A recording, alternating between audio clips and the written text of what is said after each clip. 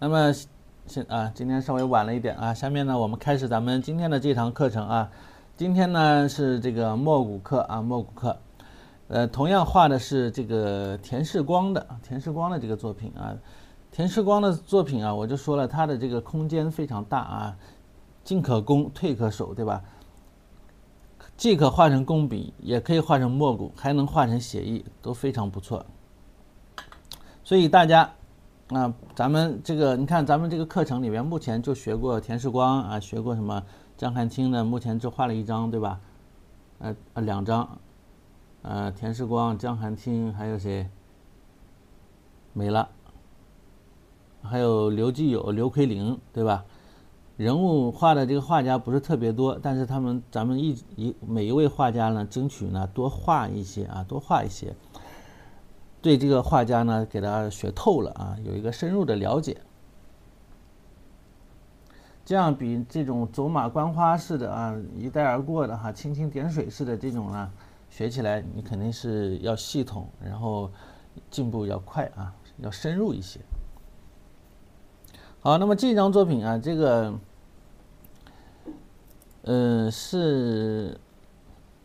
这个是梨花啊，这个是梨花，不是海棠。当然呢，它们长得都差不多啊，跟什么海棠啊这样都长得差不多，对吧？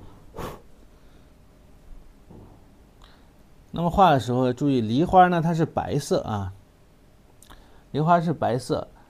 那么这个白色，如果你是用的白纸啊，对，还有聚敛啊。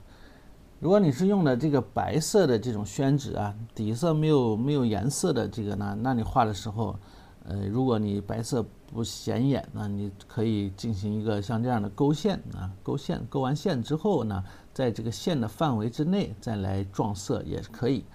如果像老师这样有底色的，你是可以直接进行白色啊撞色的，来画这个海棠花，画这个梨花的也是可以的。所以根据自身的情况啊，它可以选择不同的这种画法。那么这张构图，我们看构图还比较简单啊，基本上比较简单，就老师说的这种3线构图嘛。为什么说是3线呢？你看看啊，对，裴军同学啊，裴军同学。那么昨天我在那个看到那个作业，哎呦，我是大吃一惊，画的挺好啊，非常不错，非常不错，裴军同学继续加油啊！特别想看你其他的作业啊，前方鼓就行。好，我们看一下这个构图。那么构图正好它出枝啊，是在这个基本上是在这张纸的中间部分啊，主枝是从中间部分啊，小鸟脚底下站着的这一枝啊，这么上去，那么它是一个主枝，对吧？然后底下有一个辅枝，也是这么上去。那么辅枝通常与主枝是同方向啊，比如主枝这么上去，那么辅枝它也是这么上去。上去之后，它巧妙的从这个辅枝边缘又出来一枝，形成一条破线啊，对吧？那么这是这个构图啊，主要的一个构图。那下面它又是主枝，然后辅枝中间又穿一条下来啊，又形成一个小枝子，进行一个破枝啊，其实就是3线构图的重复啊，叠加运用，对吧？所以这个我们对构图呢要有所了解啊，有所了解。那么每一次上课之前呢，我主要是强调一下构图这种方法，加深一下大家对于这种构图的一些知识的运用啊。到后期呢，如果要进行什么创作之类的啊，如果能够坚持下去啊，这个课程如果能够开到那一步的话啊，那么创作的时候呢，你就有了这种基础知识啊，或者是意识啊，强调大家的一个意识。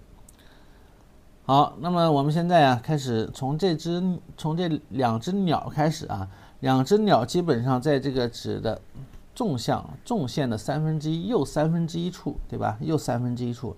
那么它其实脚丫站的这个树干是在中间，是在这个纸的这个纵线的中间啊，所以你稍微要注意。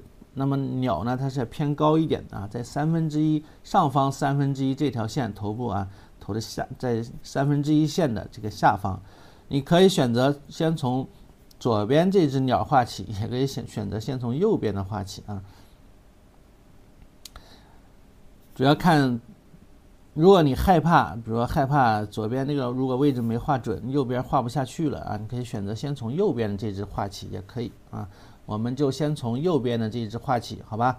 那么这个稍微高一点、低一点没关系，因为底下有大量的空白，所以呢，你尽可能的不要往上去的太厉害啊。你可以偏下一点没关系，但你千万不要往上去的太多，否则啊，到时候上面的花呀这些地方这些东西没地方画了，对吧？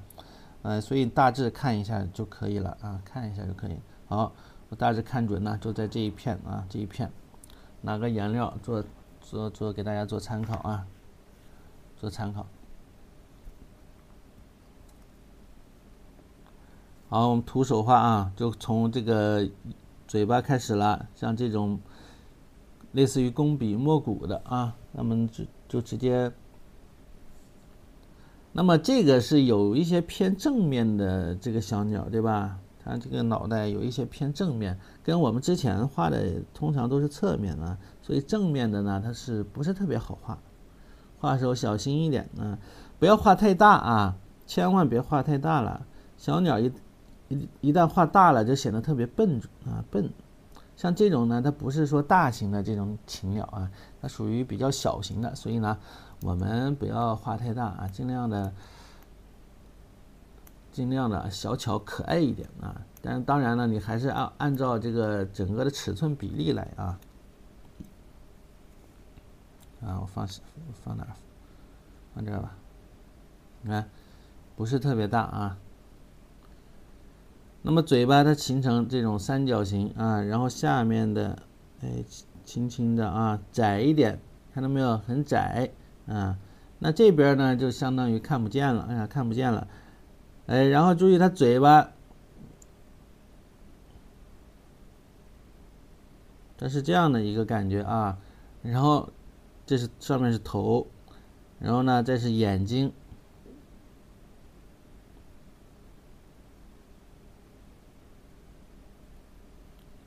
眼睛呢，一定是一个什么椭圆形啊，不要太圆了，它是一个侧面嘛，所以呢是一个椭圆形。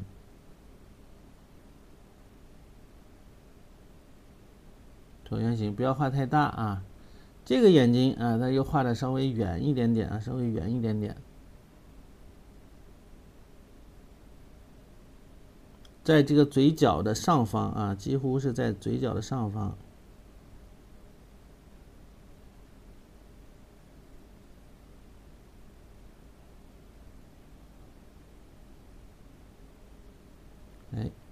那么这是它的一个整个的一个眼睛啊。这个需不需要老师给大家这个？需不需要老师给大家那个用铅笔啊起个形啊？需不需要？我用铅笔讲解一下这个结构啊，拿一张 A4 纸吧。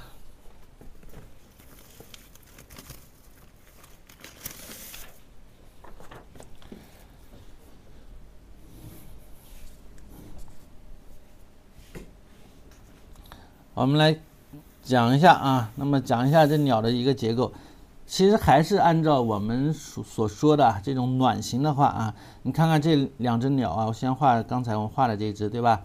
它基本上啊和头一块啊，它其实就是一个卵形啊，比较圆，它蹲在树上吧，胖乎乎的啊，和之前太平盛世那只太平鸟差不多，这个角度。一个卵形，然后上面一个脑袋啊，它缩着脖子，所以脖子几乎看不到啊，几乎看不到。那么又是一个头看不到呢，它其实就露出了一半啊，露出一半，对吧？这脖子看不到，它缩住了，对吧？然后那么这一块呢，就是它的一个嘴巴啊，嘴巴一边短啊，一边长，稍微有一点点侧面，带一点侧面的感觉啊。然后脑袋，脑门呢分两半，眼睛这边的眼睛离得近一点，基本上是这么一个动态啊，基本是，然后该撕毛了你就撕毛就行了啊，该撕毛呢就撕毛。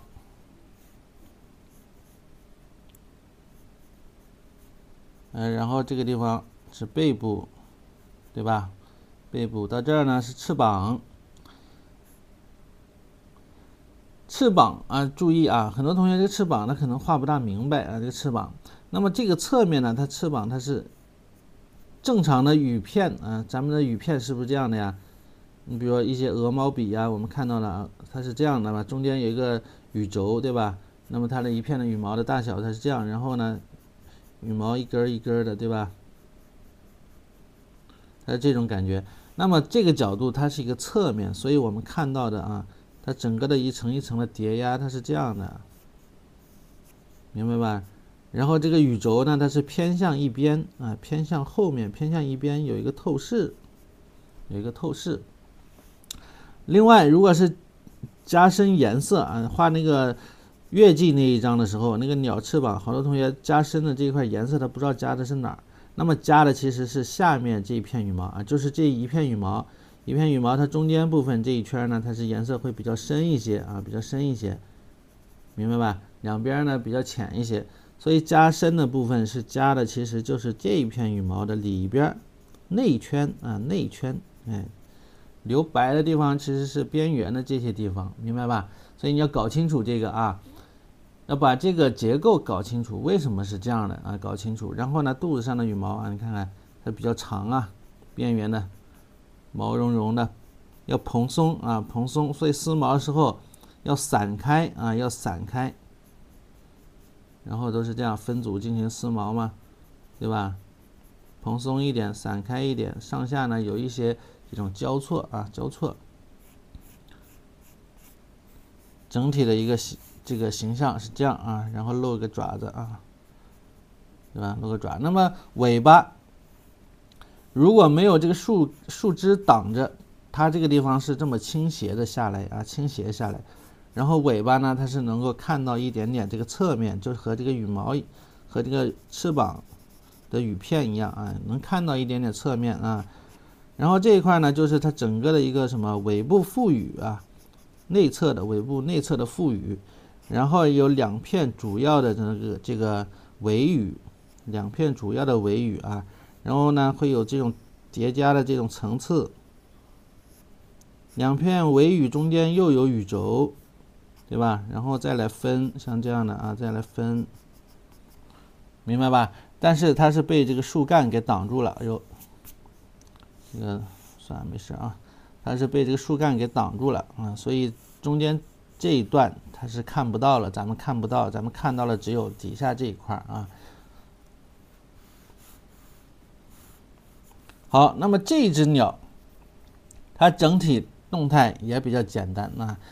那么它站得比较直，那么这个卵形啊，你要把它拉长一些，你不要还是像这个一样啊，你要把它拉长一点，好不好？画的时候一定把这个卵形进行加长，拉长一点。哎，它是一个侧面这么站着的，对不对？整体给它拉长一些啊，它两个依偎在一块儿。它在前面，它在后面，对它这一块稍微有一点遮挡啊，有一点遮挡。然后脑袋又是一个卵形啊，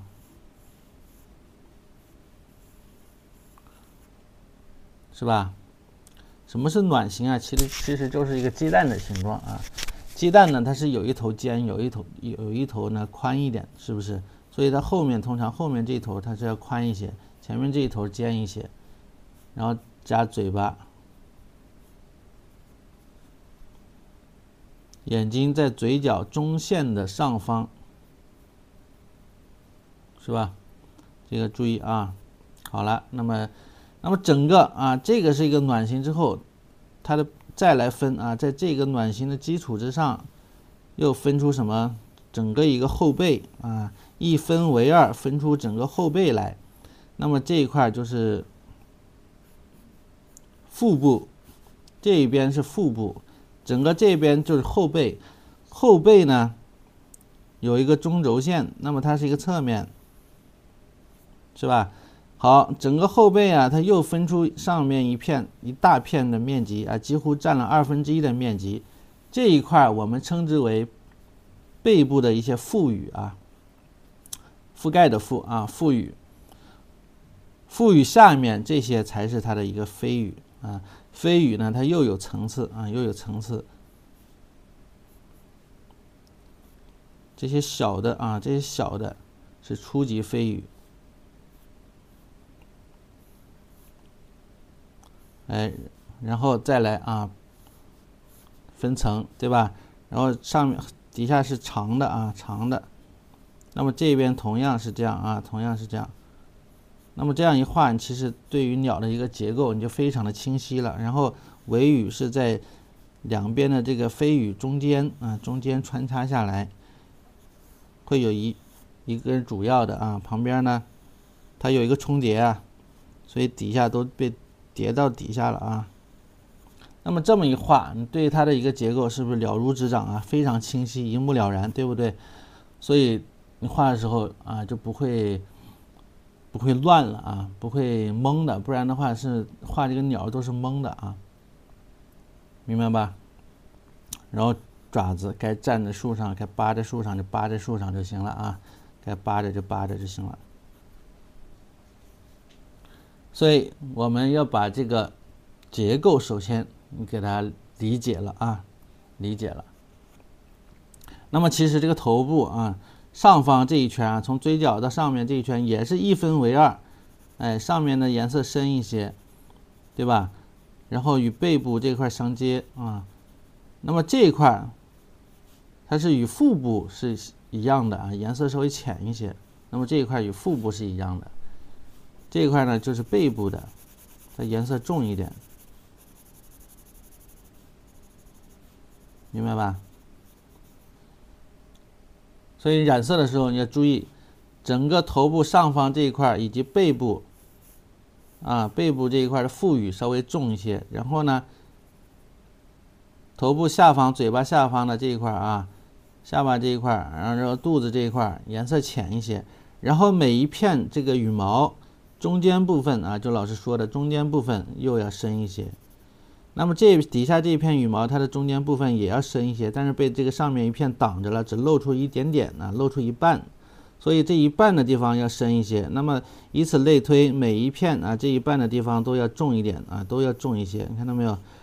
哎，所以这样你就能画明白了啊，不然我看作业好多同学这个地方画不明白啊，他不知道这个地方加深的地方是为什么，是哪儿，对不对啊？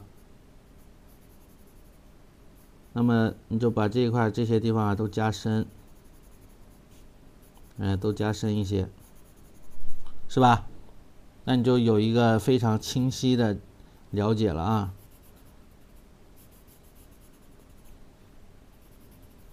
那么尾羽同样中间的这一块也是加重一点啊，羽轴这一块加重一点。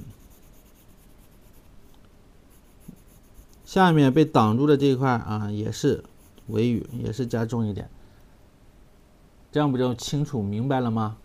是不是？今天刚明白，对不对啊？所以好多同学画禽鸟呢，它都是蒙圈的啊，一种蒙圈的状态啊，碰运气。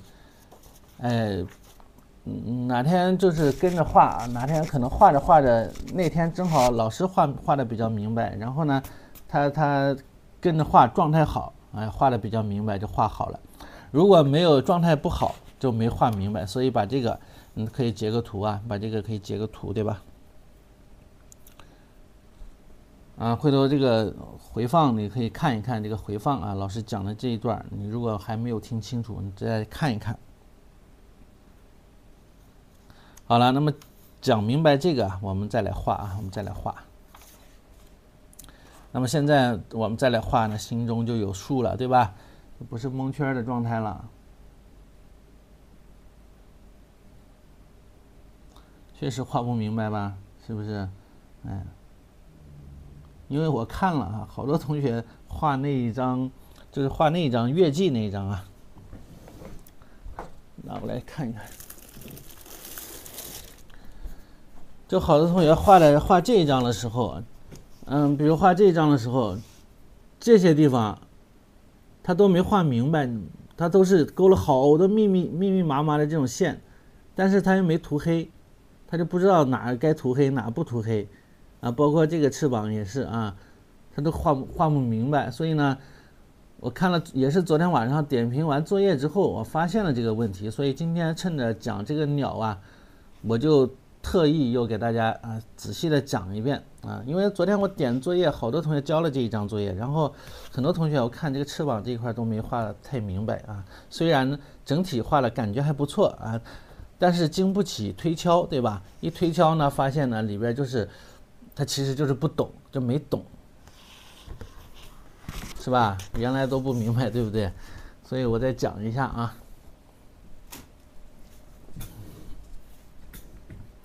好，那么我们抓紧时间啊，这个耽误了半小时了。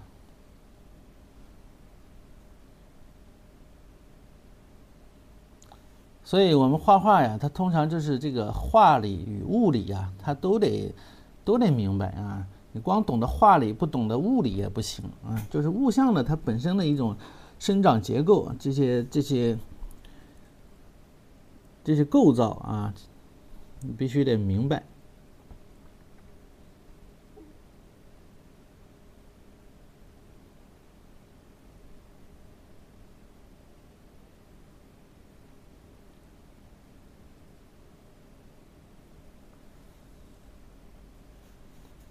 对，大部分同学都是这样的一种状态啊，就是照着猫画老虎啊。好，我们再调一点淡墨啊，我用淡墨呢，把它的一个轮廓啊，给它勾勒一下，用虚线，其实也可以直接用颜色啊，这个时候其实已经可以直接用颜色了。那么用墨的话，一定要淡一些，不要太重。那么这张作品，你其实完全就可以直接完全用颜色来画这个鸟，不用墨色啊，墨色有一些太深了啊。好了，那么其实这个两侧呢，它还有什么鼻孔啊？这两侧还有个鼻孔，对吧？当然我们就不画了啊。好，那么这个脑袋。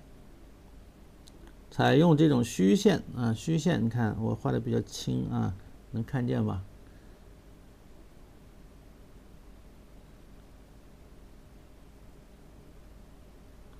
不要太圆啊，稍微注意一下这种高低起伏。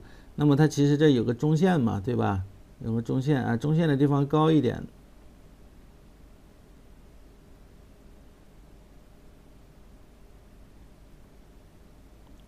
嘴角这一块，那么说了啊，这个脑袋呢，它其实是露了半个脑袋啊，底下它缩着脖子了，所以脖子那一块你就看不到啊。然后紧接着就是连接的是哪？后背这一块啊，后背这一块，我勾的轻一些啊，勾浅一点。好，那么从这一块就紧接着呢，就是它的一个这个卵形。采用这种虚线来画啊，不要画的太胖了啊，不然又是一只大胖鸟。最近画画老画胖啊，是不是过年的原因啊？上一次画昭君给画胖了。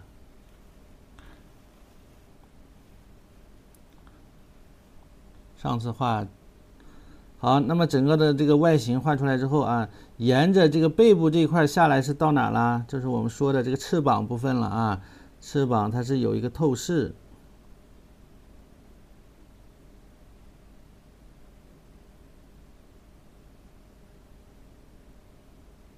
是吧？有一个透视啊，一层压着一层的一个透视，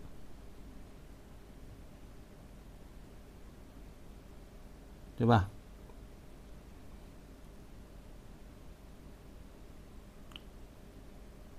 差不多啊，3层，3个层次就可以了。然后树干呢，它就是在这一块啊，在这一块，肚子啊就趴在这儿啊，一只小胖鸟。然后是这边的这个树枝啊，树干。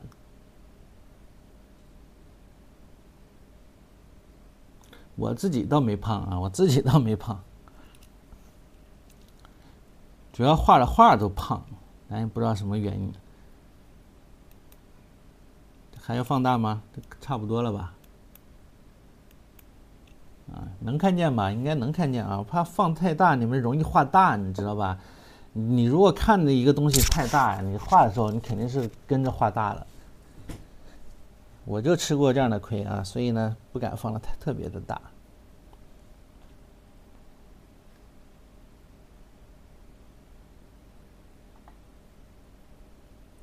好，再来画第二只。看不到，不至于吧？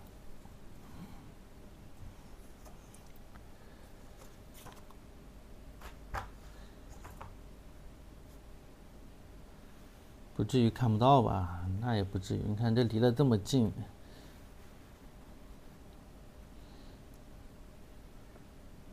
好，那么这一只呢，我们可以先画它的一个身体部分的一个卵形啊，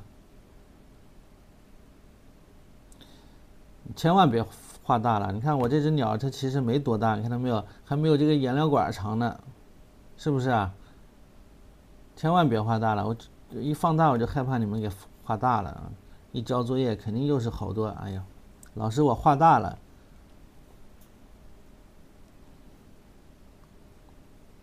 特别有意思啊！大家都知道，好多同学每次交作业，老师我哪没画好，都自己心里都知道。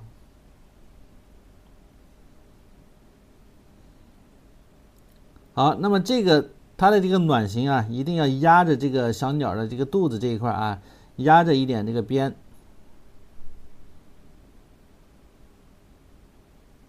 明白吧？所以它基本上是从这个小鸟的眼角这一块啊上去，要压着一点边啊，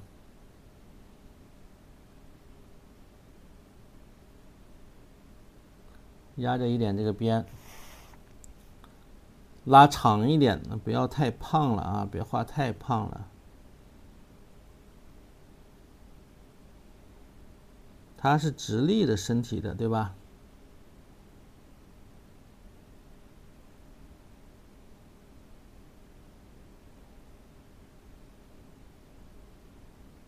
你先把这个卵形，哎，这样给它画出来，然后头部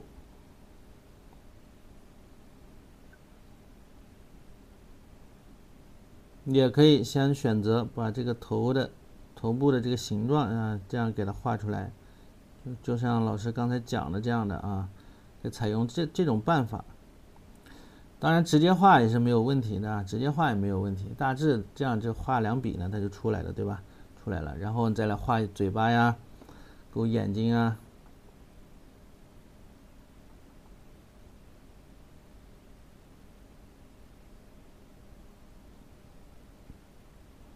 心里知道就不想画第2遍，对吧？其实哪有问题？对照这个原图啊，都能看出来。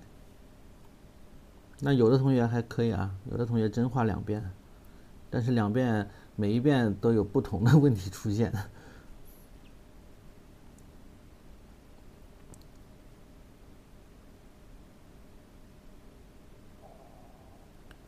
每一遍有新问题。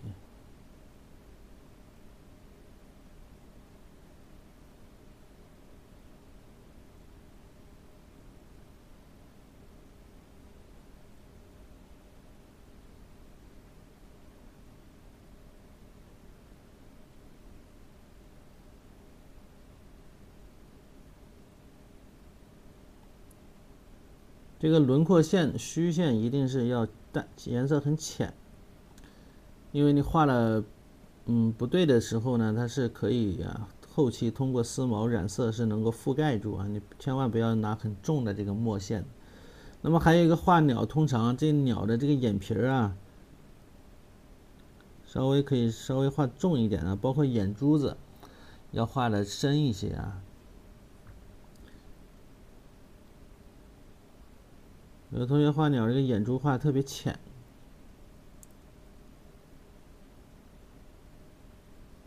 眼角的嘴角它其实是这样啊，这样。好，那么下面啊，那么看啊，整个呢这个背部，再把它分成2半儿，对吧？再来分2半，我不能真给它画成2半啊！你看，就像刚才说的啊，背部腹羽啊，哎，把这个背部腹羽，那么整个背部腹羽占了它这个卵形的1半，对不对？所以呢，我们这个背部啊，基本上再来分。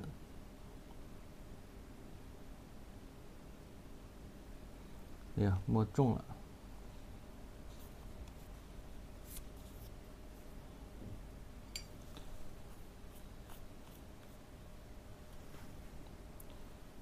肚皮，很浅浅的，颜色淡一点。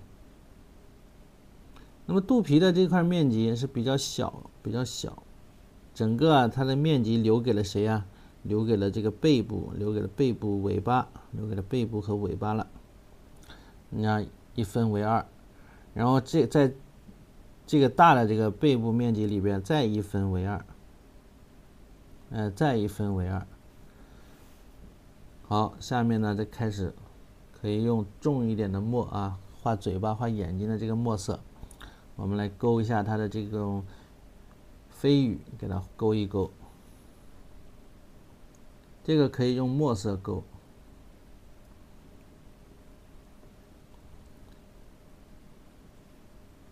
那么有个透视，左边的窄，右边的宽啊，这个要注意一下。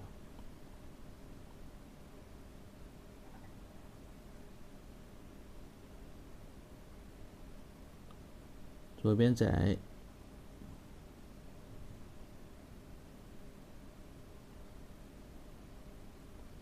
勾的时候轻巧一点，对吧？好，那么这个勾了3片之后啊，其实是勾了1片的地方就开始沿着这个上方啊，沿着这个上方，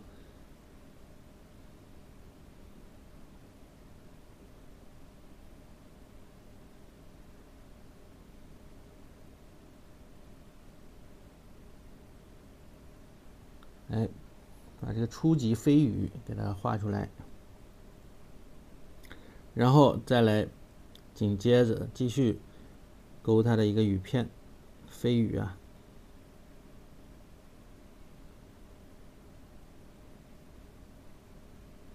那么到这边呢，是不是越来越窄啦？是吧？它越来越短，被遮挡住，而且越来越窄，你看到没有？那么这个你看一划分了区域之后，你就在这个区域里边啊，这样来画，是不是？就在这个区域里边画，那就不会乱。那中间还有个羽轴，对吧？羽轴，哎，可以勾也可以不勾啊，先不勾也行。好，这边画完了，那么我们继续画这边，这边要高一点啊，因为这个透视它位置稍稍要给它提高一点点。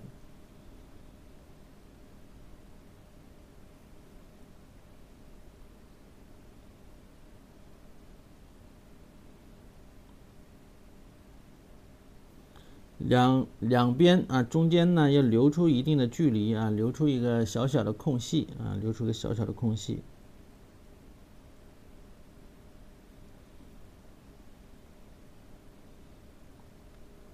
一层压着一层啊。哎，这边好像被有树枝穿挡啊，遮挡，可以先不画完整啊，先不画完整了。或者先勾一下，先给它勾好吧。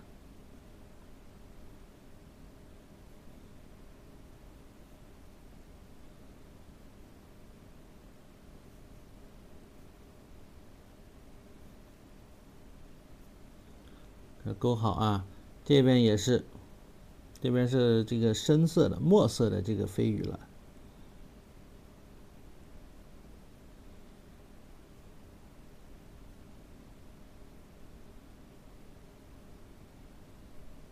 因为有这个树枝的遮挡啊，所以勾完之后，回头把树枝穿过去之后，我们再来染这个颜色啊。那么接着就是尾羽啊，尾羽这个线条，大家用笔的时候，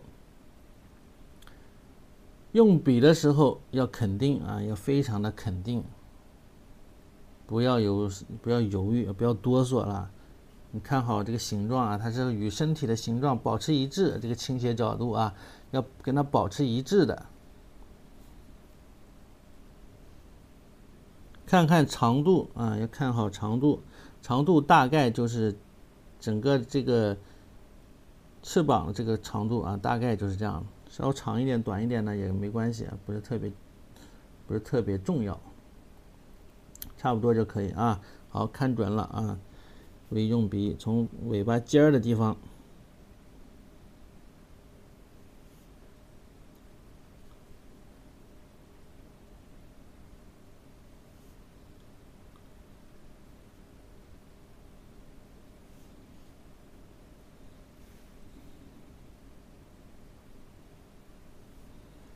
屏住呼吸，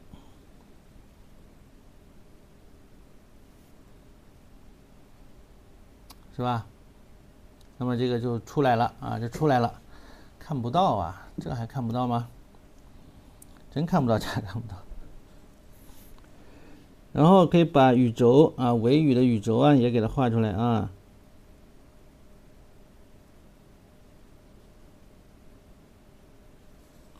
羽轴也给它画出来。稍微歪了一点点啊。好，这样就可以了啊，这样就可以了，剩下的就交给染色了啊。好，下面呢，我们就可以进行丝毛了啊，进行丝毛了。这个地方画大了，你看到没有？画出这个圈画头啊，画大了啊，这个圈画大了，所以说一定要是比较浅的这个墨色。你如果是能直接画，最好就直接画啊。如果是直接画不了，你可以像老师这样啊，稍微用虚线起个形啊。好，下面来丝毛。丝毛呢，我们可以直接用颜色，也可以先用淡墨撕一遍也行啊。你要愿意呢，就先直接画。那么用淡墨撕一遍，然后再染色也是没有问题的。你看那我先用淡墨啊，淡墨先把一些重的地方我们给它撕一遍啊。因为这个比较浅呢，其实不用修改，到时候颜色一上去就行了啊。那么要沿着两边的这个感觉，对吧？你可以进行单笔丝毛，也可以这个，我先染色吧，染完色再撕吧。先染色吧，染色呢，先是这个朱砂打底啊，朱砂打个底。朱砂胭脂一起画也行啊，因为咱们不是画工笔啊，也不需要三繁九染那么去画它。我直接把拿错了啊！今天要用这个颜料啊，今天用这个颜料拿错了啊，今天用这个颜料啊。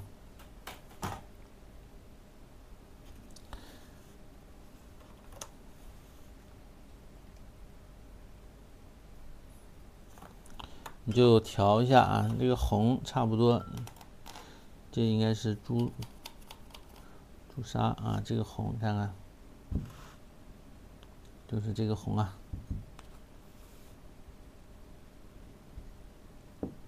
这怎么弄脏了呢？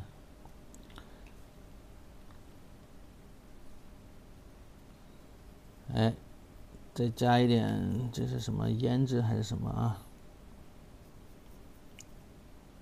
随便配。差不多就可以啊，先是做一个底色嘛，差不多就行啊。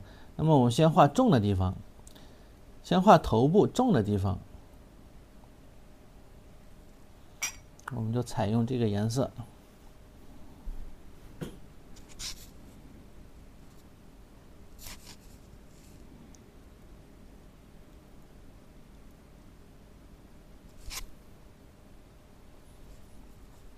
不需要一开始就撕，你也可以先像这样啊给它染上。那么染的时候，小笔触的这样啊，带一点点这种点嘟的感觉。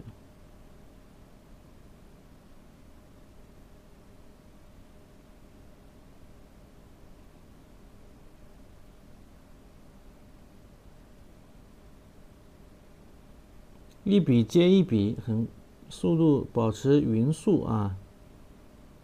不要让它干了。你看一笔接一笔的这样画，它自然而然，它从咱们起笔的地方啊，到最后收笔的边缘啊，它是会有一定的这种深浅过渡啊。是不是感觉这边深，这边马上就变浅了，对吧？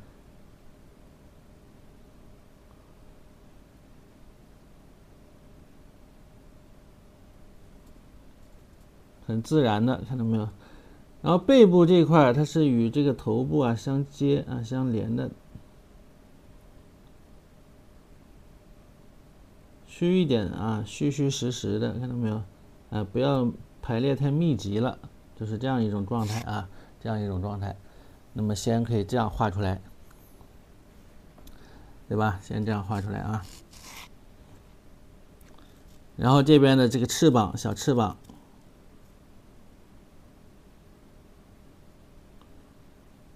你可以先呢就画深的地方啊，先画深的地方，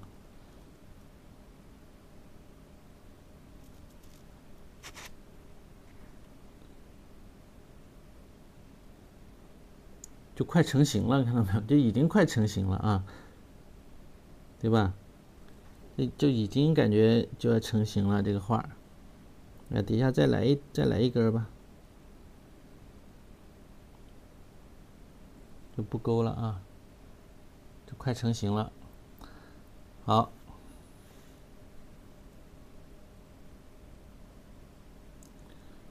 平涂你涂不匀啊，你平涂的不一定涂的有我这个匀，你不信你试一试。为什么不平涂？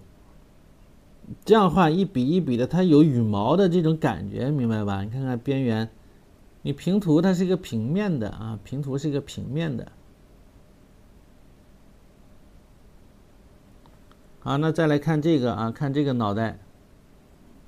先画深色的地方，你看，这跟我之前教给大家用那个画墨啊，画小写意的时候，啊，教大家画小写意的时候，画那个锦鸡呀，画喜鹊呀，都一个道理嘛。你看看啊，用笔它不一定非得，你别看是工笔呀，或者是墨骨啊，很精致，就非得是那样一根一根小心翼翼的啊，一遍一遍的染，它也是这样很大胆的啊点写。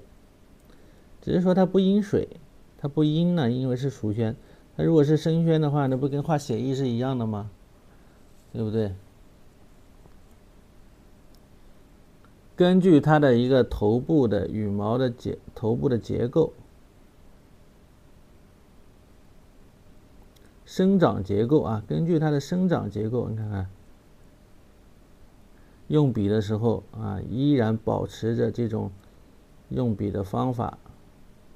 只要你用笔连贯，那么它画出来，它这个颜色它是统一的啊，是能够衔接的很好的，对吧？到下面呢，到后边的笔触可以稍微大一点嘛。好，这边笔触大一点啊，压下去，压得狠一点。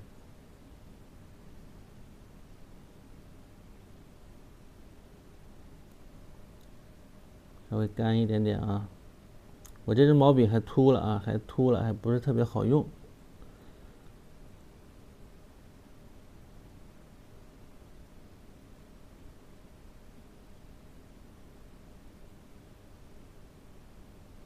我给它缩小一点，因为画大了刚才。好了，紧接着到哪儿了？到背部了啊，到背部了，到背部开始转了。用笔方向啊，仔细看，先别画。你看到没有？我开始转变方向了啊。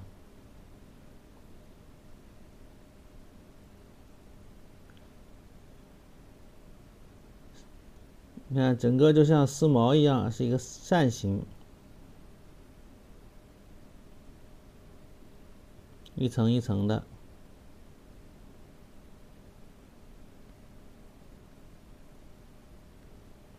有一点干，加一点水，蘸一点颜色。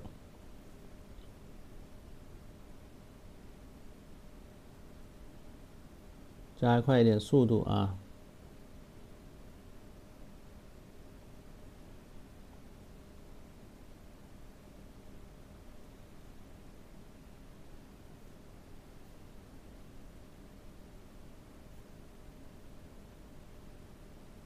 背部的一个腹语。那么基本上，哎，这样就差不多了啊，对吧？这样就差不多了。尾巴和这个翅膀这个地方是一样的啊，可以先加重啊，也可以先不加也行，到后期再画也可以啊。因为这一遍加重不会加的特别重，我只是告诉大家这个程序啊，告诉大家这个程序。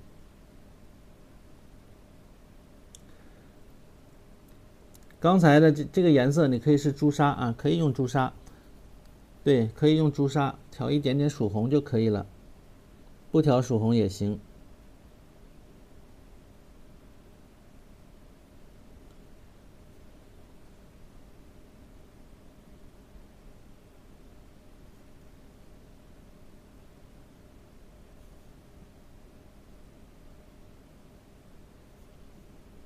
比较快速的这种方法。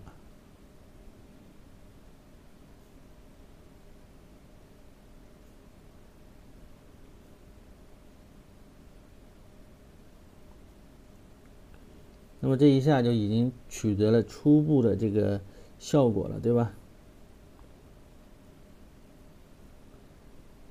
然后你就底下这一块先别画了，因为它有树枝遮挡啊，咱就先别画了。尾羽。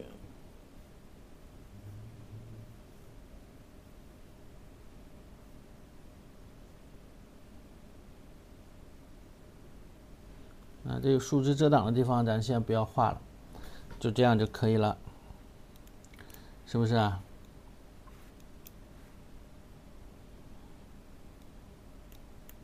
啊，这样不就这个感觉就出来了吗？已经啊，这个感觉就已经出来了啊。好，如果还继续画，那么在这个颜色的基础之上啊，可以稍微再浅一点，加一笔尖蘸一点水，然后调一调。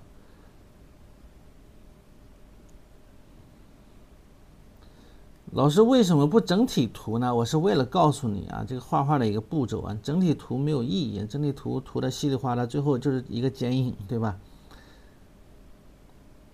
整体涂也不是不行，也可以，但是我是想再通过这种染色的方法呢，我是给大家其实是又再重新讲了一遍这个鸟的一个结构，对吧？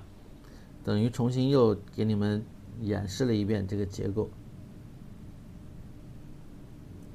嘴下不染，现在就来了啊！用这个浅一点的颜色，我们要把它分出来嘛。你看啊，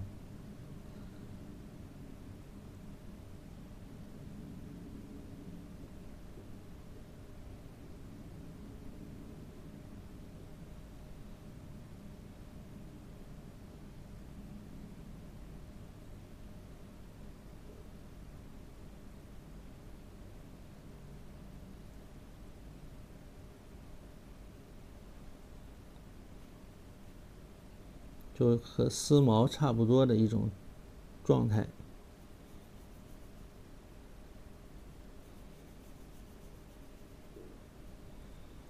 这不就自然而然就有了深浅变化了吗？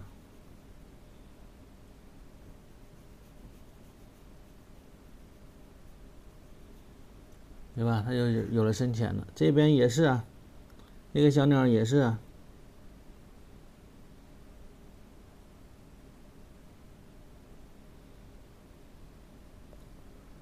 加点水。沿着它的整个的这个丝毛的方向啊，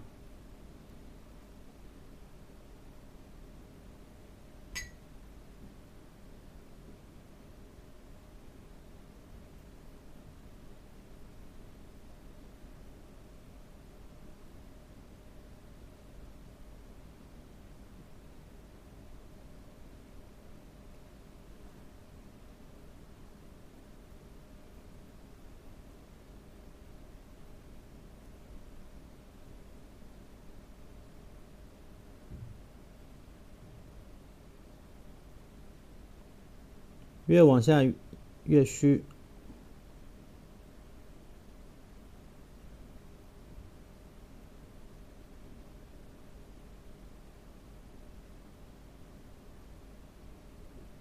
有一点留白、飞白都没关系啊，给它留着吧。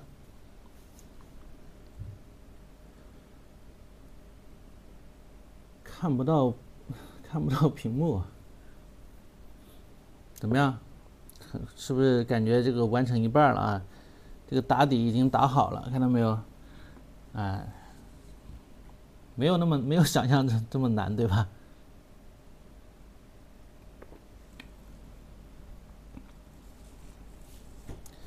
只要你懂得了这个什么啊，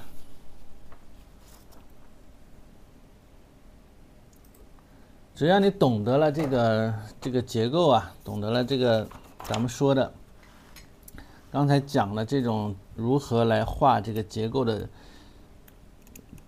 怎么去理解这个小鸟的一个结构之后啊，像这样，你懂得了这个结构之后啊，懂得了它的一些虚实之后，那么在画的时候，无论是染色，但染色其实和披笔丝毛啊都是一起的，看到没有？那么我刚才在染的时候，其实到后面了之后呢，我就把毛笔就压扁了，已经压扁了。那么在整个染的这一块里边，你就不要蘸颜色啊，不要调色，不然的话它就达不到由深到浅的这么一个自然的过渡啊。你一蘸色，它就会深一些，是吧？那么这个鸟的位置啊，基本上定下来了啊，我们就可以画花了啊，现在就可以画花了嘛。为什么先要把这个鸟的位置这样画出来啊？先不用细画它，不用披笔丝毛，不用画那么详细啊，别给它画完了，一会儿就画完了。所以我们接下来就可以画一画花啊，画一画花，回头再来撕一撕，把这个树干呢这些位置啊都给它定下来啊。定好之后，我们再来撕毛，好吧？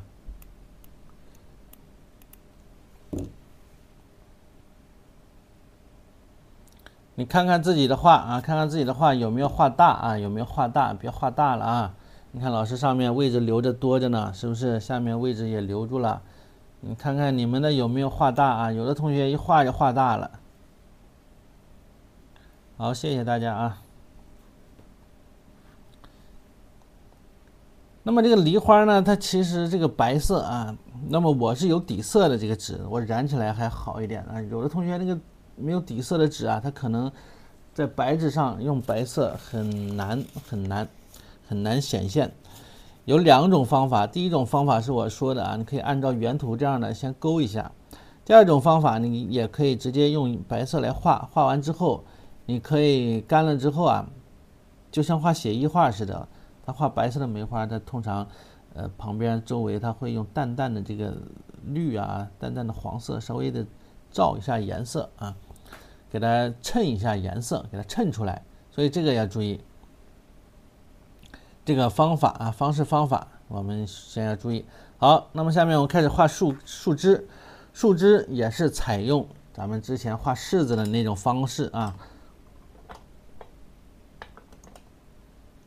调颜色用赭石调3绿啊，赭石调一个3绿的颜色，或者是纯赭石也行，但是赭石太红啊，调一点土黄进去。如果是纯赭石的话，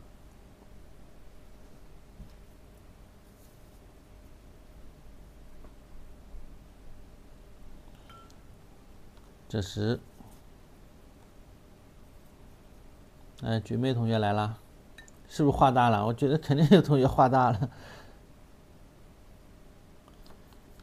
因为刚才放了很大，放大了，你对着一个特别大的东西，特别清晰的一个东西，你画就容易画大，因为有时候看得太清楚，并不是一件好事，是吧？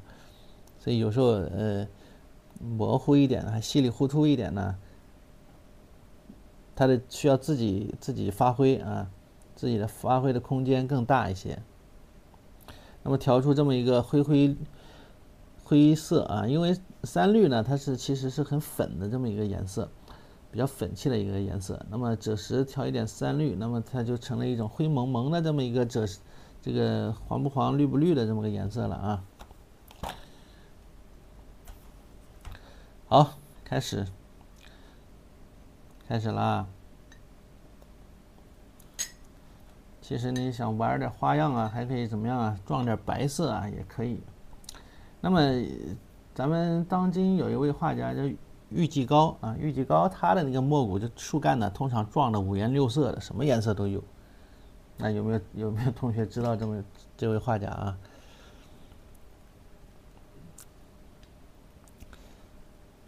撞的花花绿绿的，我们试一试吧。一定要白色不能太重啊！你如果非要用啊，白色啊千万不要太重了啊，颜色不要太过浓啊，要控制住。我就有时候教大家，我又怕大家控制不住。哎，淡淡的蹭一点点白色就可以了。啊，蹭一点点，几乎看不大出来，你看到没有？不要用太多。好，现在开始撞色了啊。首先呢，我们看一下，首先把这两只小鸟脚底下这一段啊，脚底下这一段树枝呢，给它画出来啊，脚底下这一段树枝。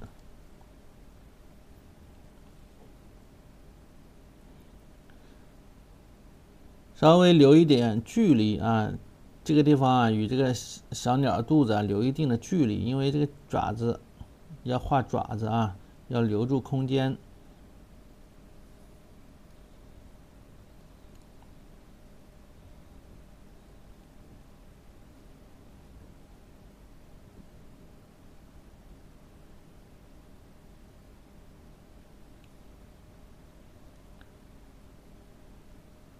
先横向的啊勾好，然后纵向的用笔，对吧？然后记得留一点这个空白啊，留一点空白。我再放大一点吧，调不出这个颜色，为什么呢？就是三绿调赭石嘛，你看，和之前画那个柿子树那个一样的一个画法啊。有些地方啊可以留个空白，里边呢再点个小点儿，代表它这个树的这种树疤呀、树节呀，对吧？这是老师在摸索创作当中自己总结的一个画这个墨骨法，画这个树干、树枝的这么一个心得。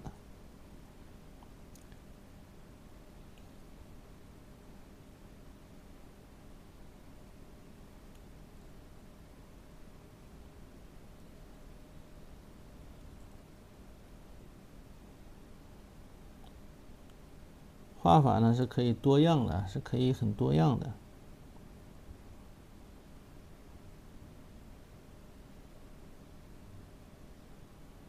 还有的要留出一点这个小叶的啊，小叶呢它是有一点遮挡，但是我们颜色浅，你先给它盖住也可以。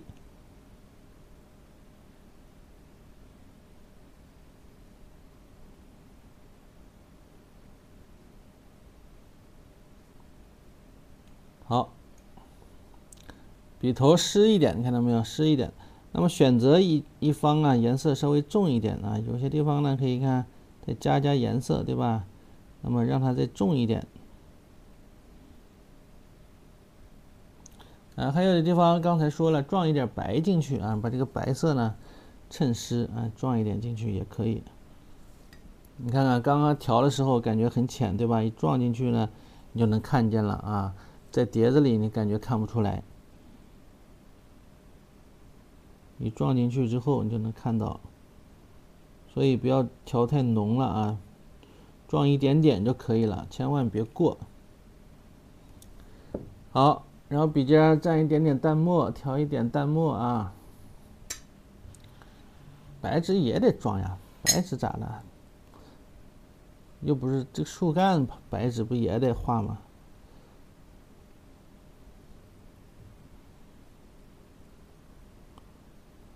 有的地方看淡墨一点啊，加重一点，对吧？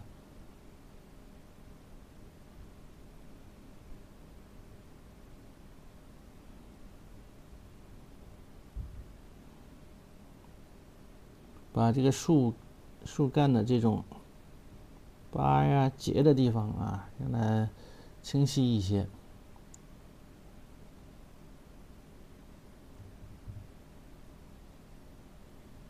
这样是不是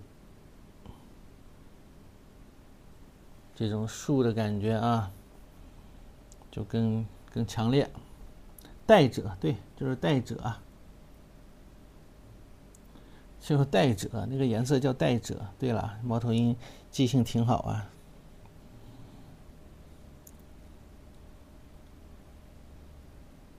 好了，那么紧接着我们就画下面这一只啊，画下面这一只了。那么这只要穿过这个尾巴，穿过小鸟的尾巴、翅膀，要翅膀这一片有一些遮挡，不要画太粗啊，不要太会粗，中锋用笔，你看。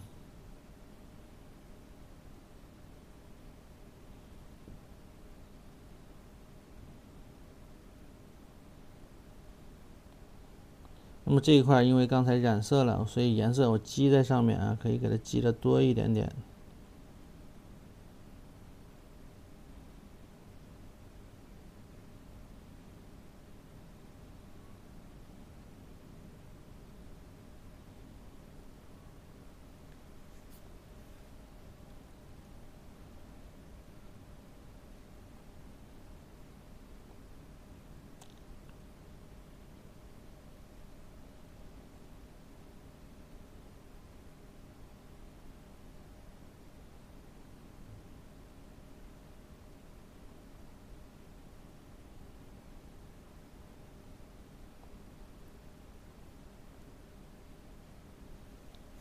注意这个中间的空档啊，空档呢不要留的太多，基本上是一只小鸟的一个距离啊，一个小鸟的距离。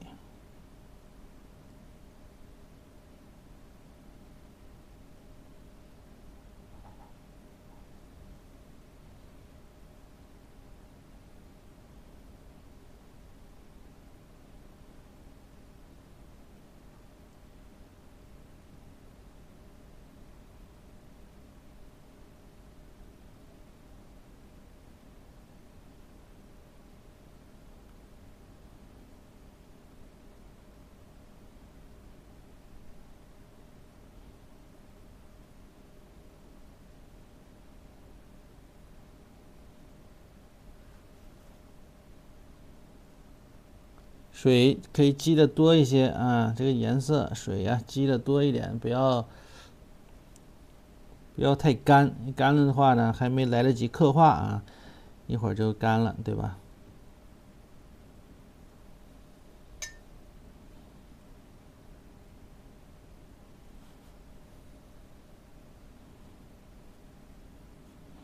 其实树枝的这种画法啊，有很多种，对吧？有的是采用这种，比如画墨谷的时候，它全部用这种墨谷的画法，那老师这样的是，等于说是全都是墨谷画法。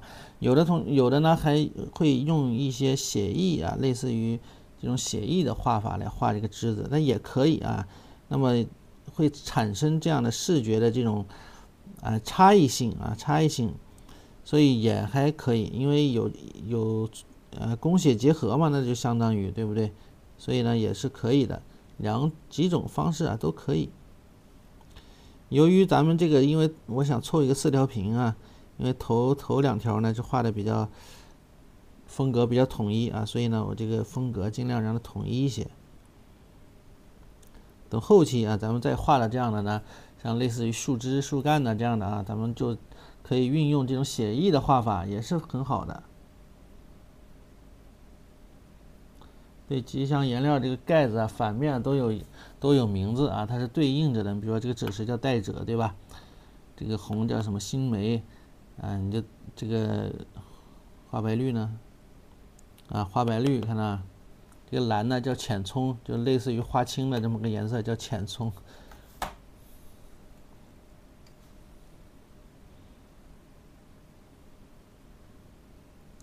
先把一些这种凹进去的坑坑洼洼的地方，你用淡墨走一走，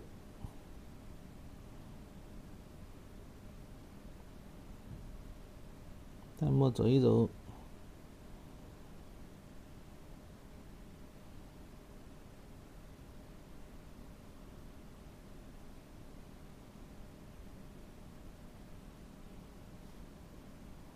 好，下面呢就虚一点的，不要哪都那么实在啊，都画的那么实。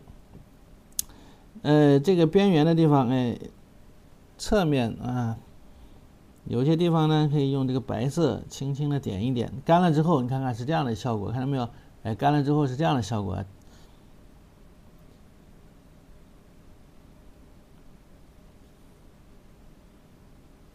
是吧？稍微来一点啊，不要整多了，不要整多了啊。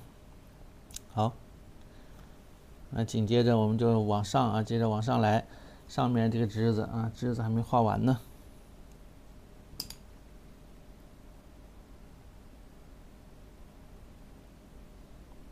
这个枝子它是稍稍有一些拐弯啊，笔尖蘸一点淡墨，用这个重色进行一个衔接，否则有一点可能接不起来了。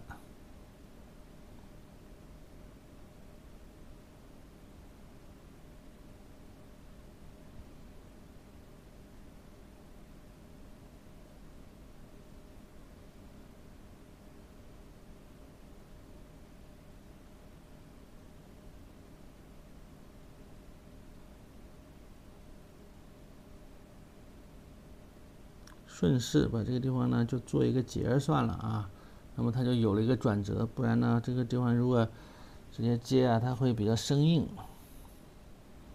做了一些调整，你看看。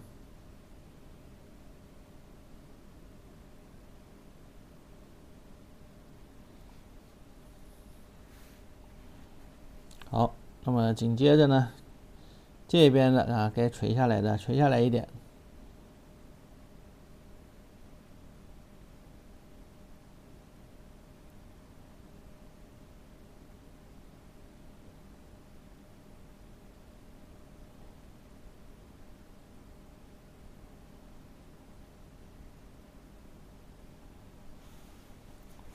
这小枝子用笔可以放松一点啊，偏写意一点。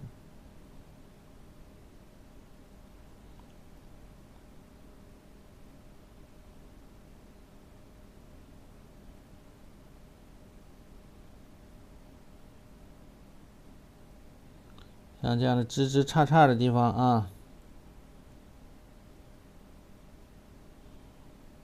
是吧？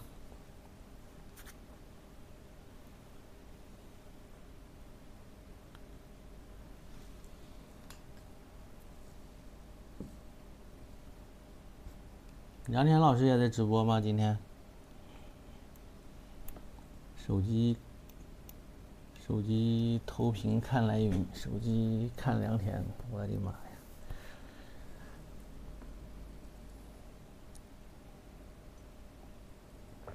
还没跟我说啊，我也不知道，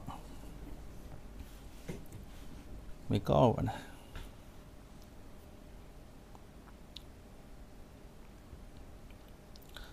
好，继续画。那么现在这个枝子画的这样就可以了啊。我们一会儿先把这个花呀给它画一画，花画一画，然后在上面这一块的花画完之后，再来穿后面的枝子啊。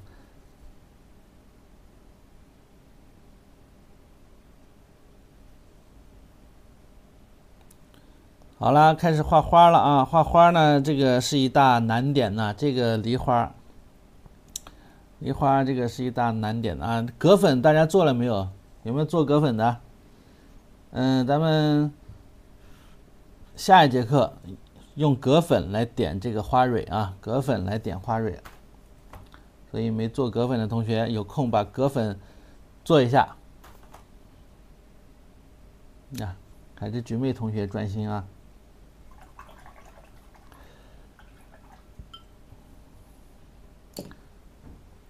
调白色啊，拿一个干净碟子啊，干净碟子，干净的水，干净的碟。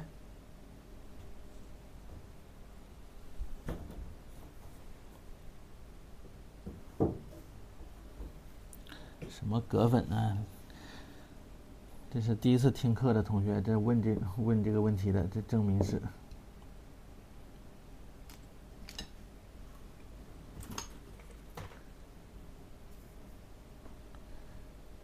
今天换一支干净的毛笔。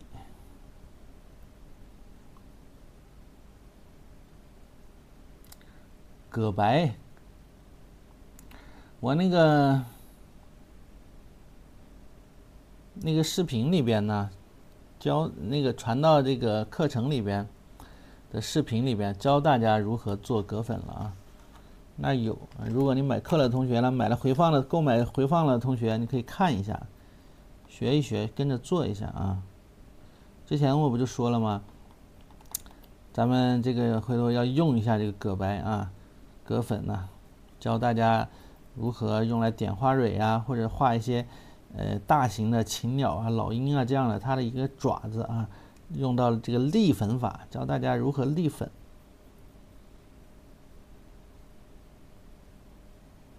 摔100下，你就光记得摔100下了呗。调一个白出来啊，这个白呢多调一点。然后调出一个用3滤啊，3滤调赭10啊，再用3滤调赭10。那么这个是以3滤为主，赭10少一点了，这个颜色啊，就是这个花白绿多一点，然后那个赭10少一些。对，终于要用葛粉了啊。花白绿多一点，然后这个带赭少一点。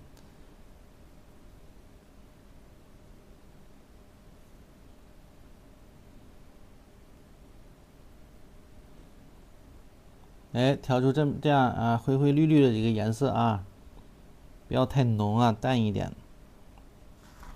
我们要来画这个花，画这个白色的花啊。我们先试验一下，先画一画，看能不能成功。如果不能成功，这个方法不能成功啊，我们再勾线。好，从花头的地方开始。花瓣，比如说这一片啊，这有一半，这朵花还比较大啊，个头还比较大。梨花啊，马上春天到了啊！哎呀，真快，这一年过的。这个还记得在家居家办公的日子啊，错过了一个春天，这个春天又来了。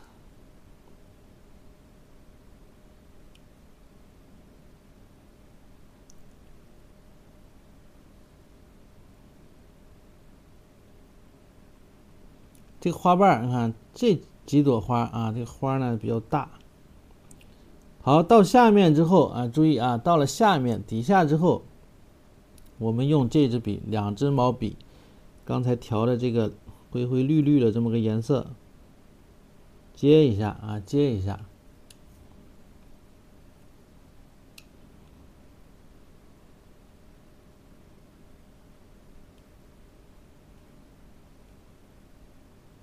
花头的地方，把白呀多积一积，那么它干了之后，这块呢它会比较浓一些，白一些，底下淡一些。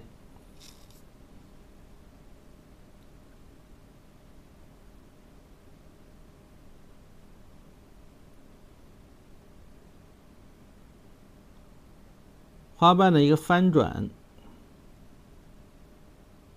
那么它的正反啊，它颜色呢要进行一个什么区分啊？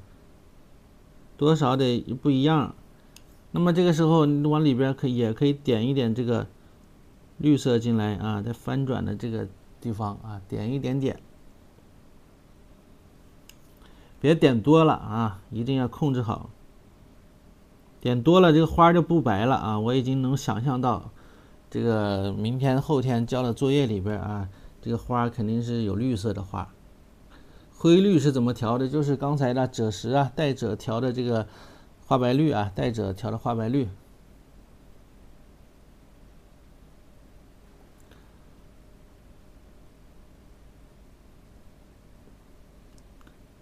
明白吧？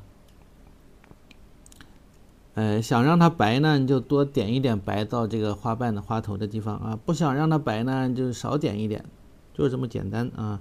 好，底下的花瓣稍微窄一些，看嘛，稍微窄一点点。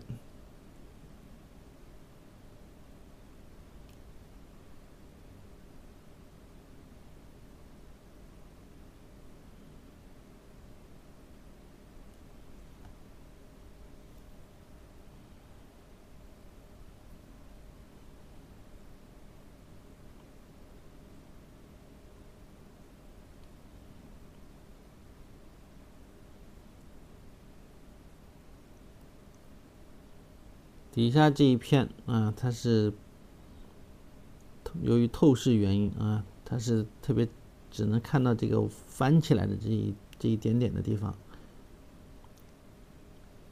注意这个形状啊，形状要注意。那么底下用这个淡淡的颜色啊，撞一下，看到没有？撞一下就可以了啊，撞一下就可以了。对啊，留好水线啊，留好水线。我相信大家能画好啊，这个应该是问题不大。咱们群里这个墨谷高手特别多啊，比如这个杜姐、喵丸子同学，那就是一位高手啊，都快能够这个水平都挺高的了。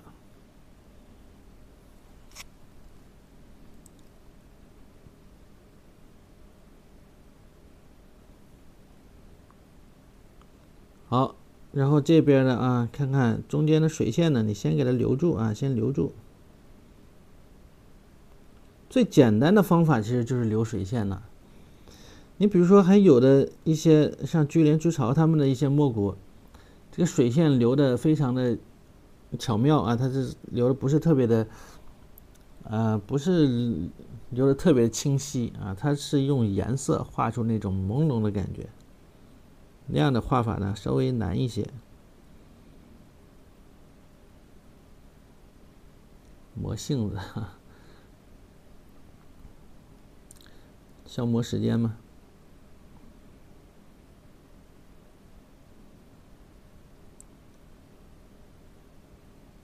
但是画完之后呢，这个成就感呢，是画一张写意画是满足不了的。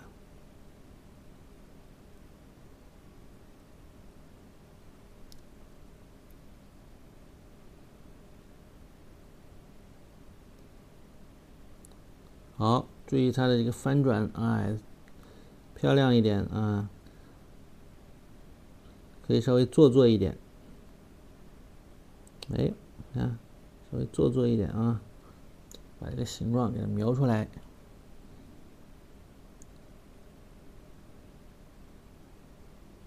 刚才铅笔画到这个地方来了，把这个地方遮一遮。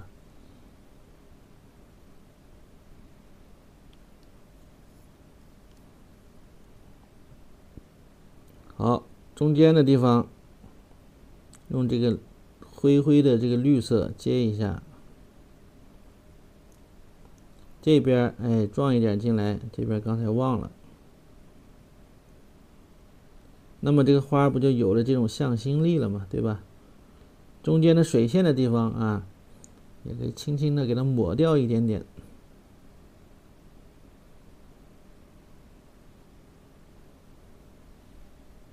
它就会自然一点，更自然一点。包括花头的地方、花瓣啊、尖上的地方，可以轻轻的点入一点点进去。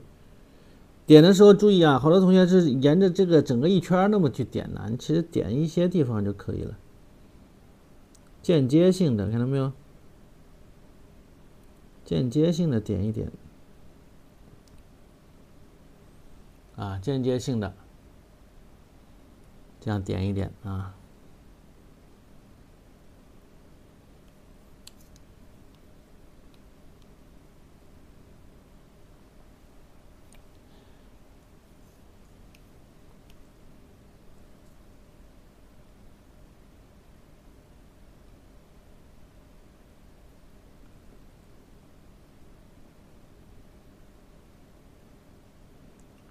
转折的地方，哎，这块点一点。那么相当于这个花瓣它转折过去呢，有一个阴影，对吧？有个阴影的感觉。所以说了，这个方法是比较难把控的一种方法，相对于这种勾线呢，勾完直接染呢，会更简单一些啊，更简单粗暴一点。好，那么接着画这边这个花啊，这边的花，一半呢被这个树枝挡着了，一半呢又在这一边。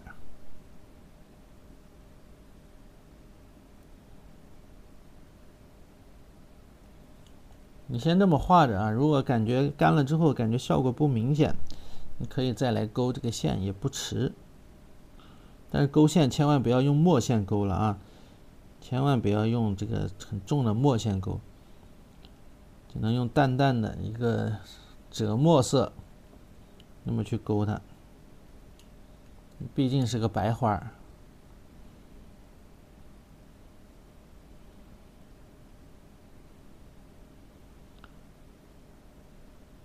这个花瓣啊，这个小褶比较多，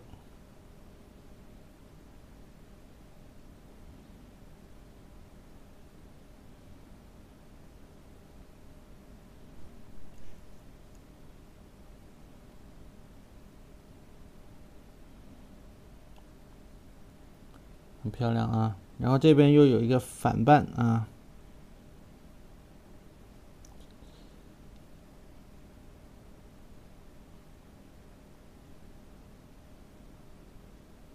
开的比较好啊，这一朵开的比较好，姿态这个动态姿态比较大啊，像这样的。然后紧接着再用这支颜色的毛笔，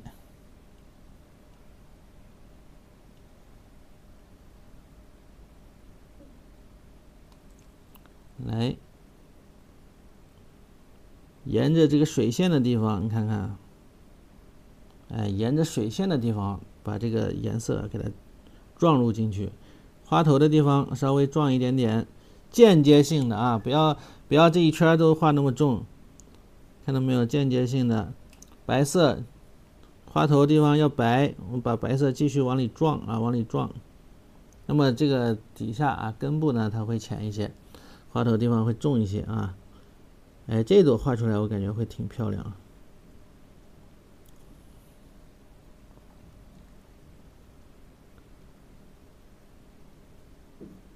把水线给它堵一堵啊，水线太明显了，太明显就特别假，就不自然。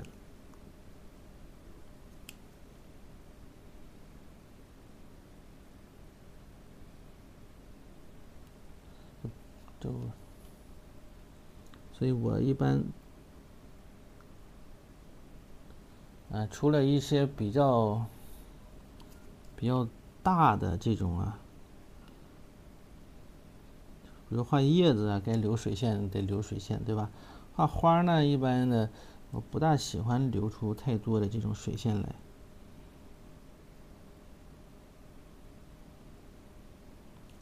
好，放大大家看一下效果啊，能看出来吧？画这个因为灯光一照啊，是不是有反光啊？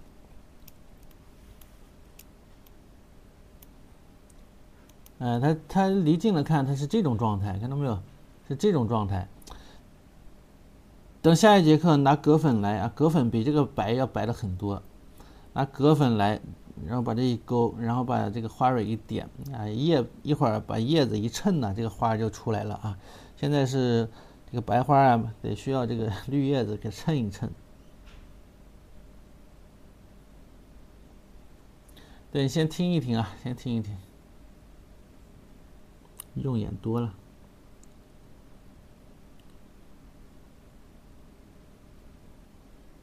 你看哪需要它白呢？你就把哪就点一点白，一定是没干的时候点，干了时候你再点。白色还好，要是其他的颜色，它有很明显的这种水印。白色估计是看不出什么水印来，可以点一下。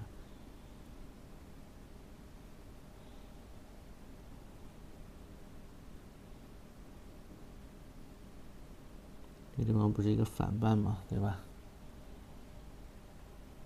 好。那么接下来我们就画底下的这个条啊，叶呀，先把这边画出来，然后再画下面的，好不好？哎，我们画一点，看一看效果啊，看一看效果。我用的捐卡不是啊，我用的这个链接里没有。我找到了这个同款的，我找到了这个同款的卡纸，但是有一个什么问题，价格特别高，我就没有挂链接，比我买的价格高出了快1倍了，所以没往里挂啊。找了好久，就那么一家，哎呀，价格太贵了。我给他留言，我说能不能便宜点呀？我说这个佣金就不要佣金也行，能不能把这个价格按照什么什么？结果人家好几天了也没理我，算了。小主播也挺难啊，小主播想带点货不容易啊。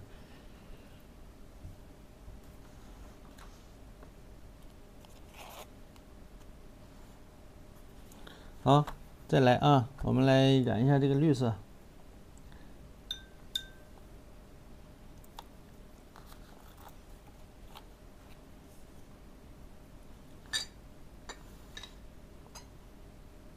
这个叶子啊，我们把这个先把这个它的一个花托，用这个3绿啊，花白绿啊，没有这个颜色的你就用3绿啊，3绿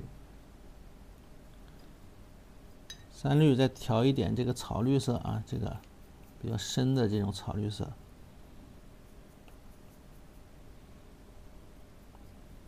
说的可怜巴巴的，这人家就是不理我，好几天了就是没人理我，就给他留言，他也不回，也不看，也不读，怎么办呢？不是我不想给大家发这个链接，我想给大家发，因为每次等我把这4条屏画完，我就换纸啊，我就不用这个卡纸了，不用这家的纸了，换一个那个里边有链接的啊，省得每回大家问我要，我又没有，特别尴尬。来，它的这个啊，这个特别长啊，这个条特别长啊，中间这个对应的是这个花，那么头上啊稍微大一点。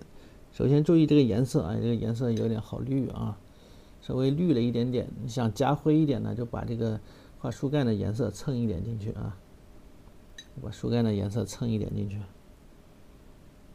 你看它就灰了。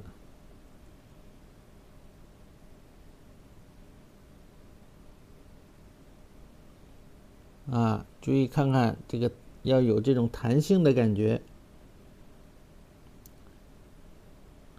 上面大一点，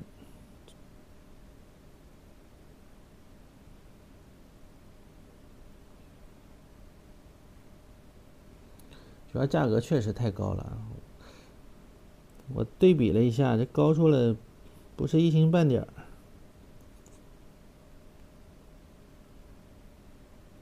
我就懒得放了，算了，不理我就算了。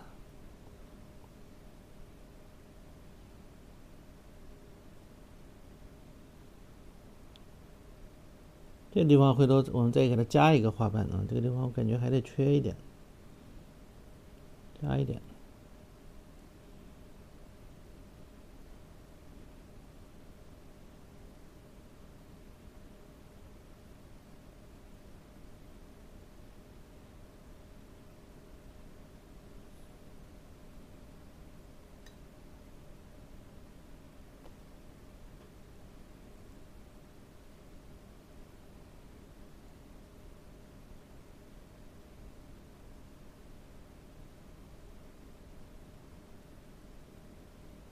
这块比较多的这个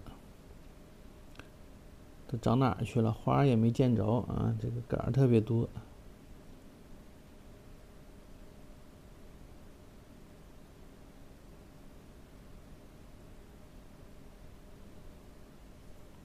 哎，然后呢，它这块啊长的这个树枝上面、树丫上面，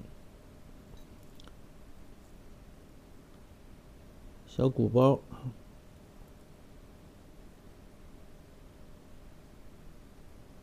小芽，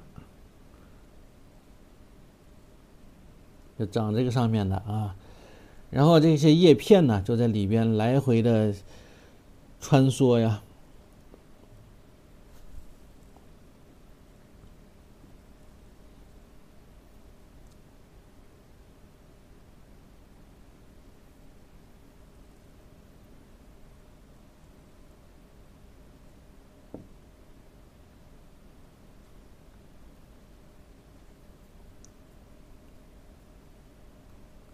来画叶片，叶片呢，它是一个浅浅的这个蓝蓝的啊，蓝绿的这么个颜色啊，特别旧的这么一个颜色，不是特别的鲜亮啊。三绿加了一点这个树干的赭石色啊，三绿加了一点树干的赭石色。那么我们调一个要这个花青啊，要稍微偏蓝一点，蓝和三绿的撞一块啊，或者加一点赭石撞一块这么个颜色。那么我们调色的时候，你可以这个叫什么美蓝还是叫什么浅葱啊？浅葱吧，好像是叫啊，这个是叫浅葱，它就是比较蓝的这么个颜色啊。那么我们再加一点这个叶片的这个绿进去，来调一块，还是有点深的。然后可以用这个本蓝啊，有个本蓝这一块是叫本蓝，这个呢是比花青稍微黑一点的颜色，又比花青的颜色要深一点点的这么个颜色。所以这个日本颜料和这个传统的国画颜料啊，还是有一定差异的。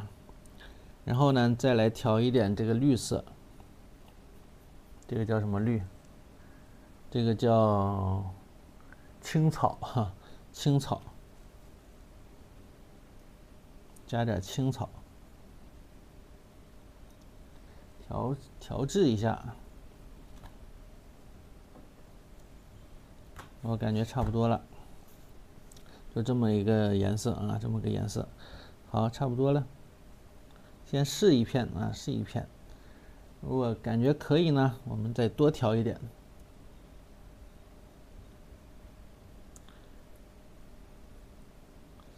好，我又往里加水了啊，要加的比较稀，你千万不要画太浓啊。好多同学画这个画特别浓啊，不要画太浓。有的同学国画讲究的是什么？这个叫什么？既要厚重啊，又有薄，又要透。它不是像西画用那种颜色的一种堆砌，所以要注意一下。我们先画的是花底下的这一片叶子啊，这片叶子呢，它应该是从这边长过来的，所以它有一个翻转啊。你再看啊，这边是一个背面，其实啊有一点点这个背面，不知道大家能不能看懂啊？你对照原图，这个原图还是较为清晰的啊，它是像这个叶片的肩膀这一块一样啊，然后这么过去横向的，这是背面，然后里边呢，它可能是从这个地方长出来的这么一片叶子啊，然后里边我们用刚才调好的重一点的颜色卡在那儿啊，它这个花托还挺漂亮啊，它这个地方还出来了一点花托。哎，就是这样的一个感觉，稍微出来一点点，稍微加一点。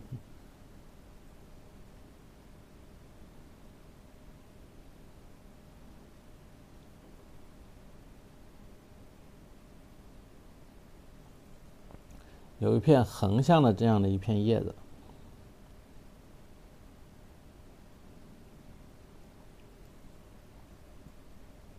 你看我颜色啊，水头大一点。不要太干，有的同学画的特别干啊，这个颜色干巴巴的，它就不水灵啊，它就不灵动啊。墨骨画讲究的就是这种特别水灵灵动的这种感觉，对吧？很柔美。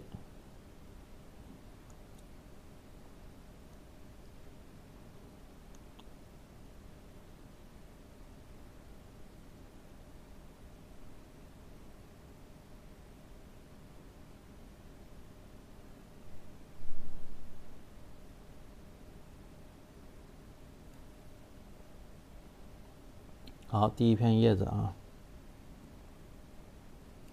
重的地方啊，你可以重一点，好吧？感觉还是有点比较浅啊。好，再画下面起来的这片叶子啊，它是这么上去，哎，这么上去。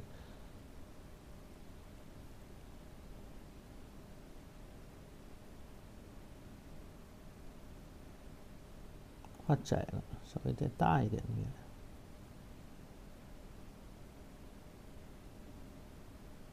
这片叶子大。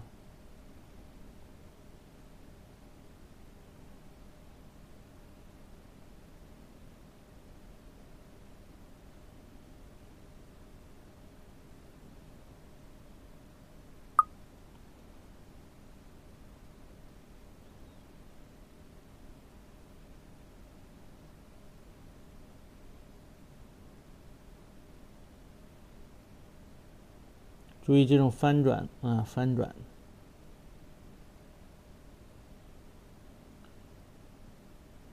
我们画画的时候，你一定要对着老师给大家的这个原图啊去画啊，你别光看我的啊。你看我的同时呢，可以看一看原图，这样知道我画的是哪一块，明白吧？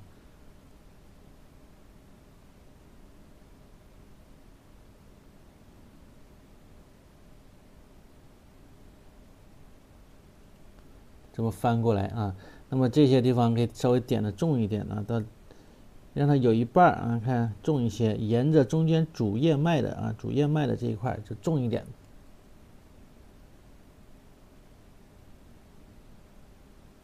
那么往下面这一片呢，还下面这半边呢，可以撞一个颜色进去。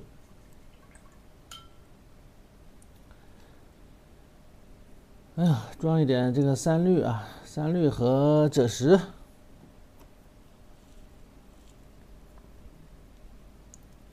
今天画的有点怎么今天进度有点慢呢？这都快9点了，才画这么一点儿，我也没闲着呀。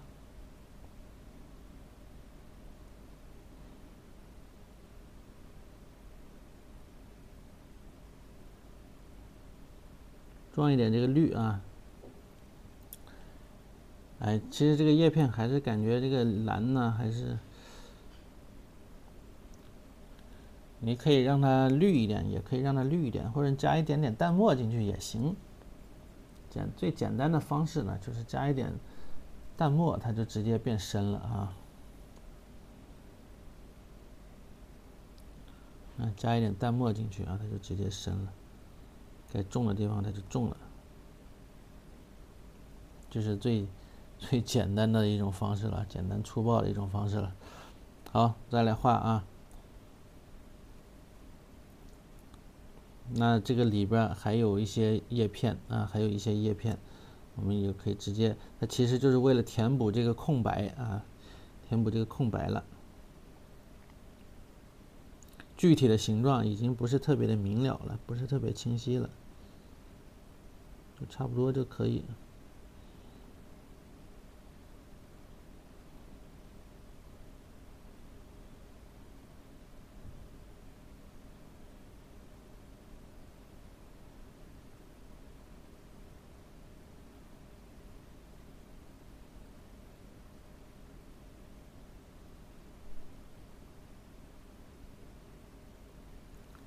哎，然后沿着这个枝干，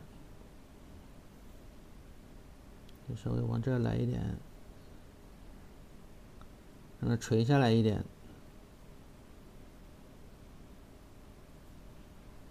哎，垂下来一点，像是一个侧面的这种感觉。然后往上去啊，这边还有。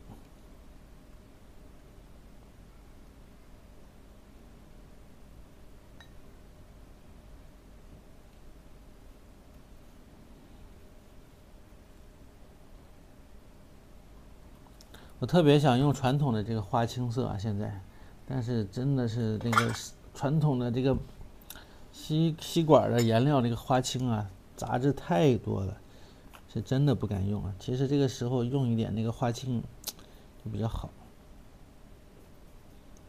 重新调一下。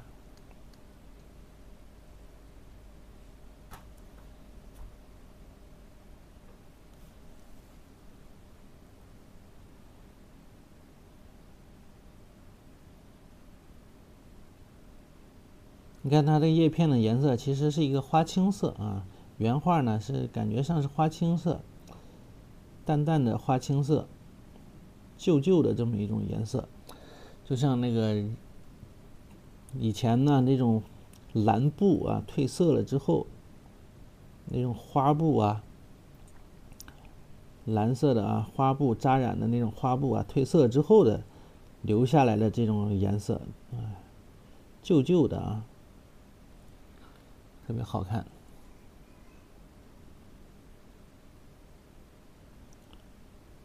所以啊，还是传统的，咱们中国传统的颜色啊，是好看的。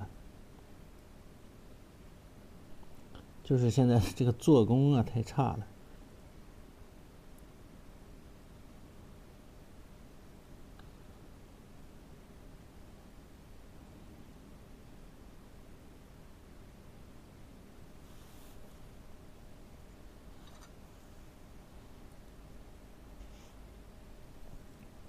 你慢慢画，怎么还能感觉没信心画好？第一次画你画蘑菇，你肯定崩溃啊！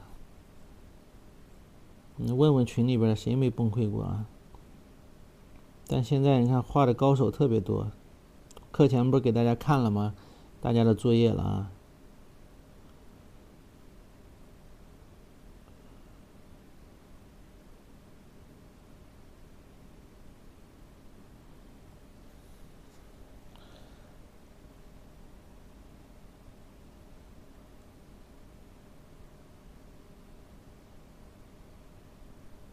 这地方加一笔啊，把这个花衬一下。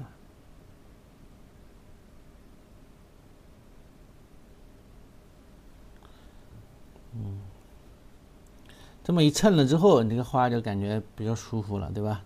很漂亮啊。好，然后这边再来一朵稍微偏向于背面的叶子啊，可以用这个花白绿，加点赭石啊，都投入了。没有付出哪有收获呢？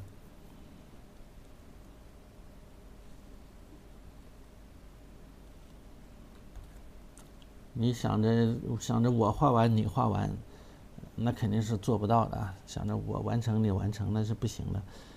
课下得练，课下得练。那我学这个东西，我也是花了多少年时间才学会的。我都画这个蘑菇画了多少年，都十来年了，也是没日没夜的画，一开始也画不好啊。经常画通宵那会儿，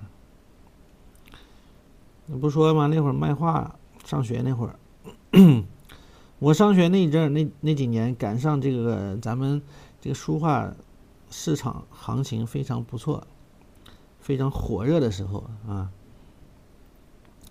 特别火热。然后我上的学，因为有一次跟着老师一起办了一个师生展，在天津，然后呢。这个画呢，就让人看到了啊，让一些画商看到了，从此就走上了这个边上学边卖画的道路啊。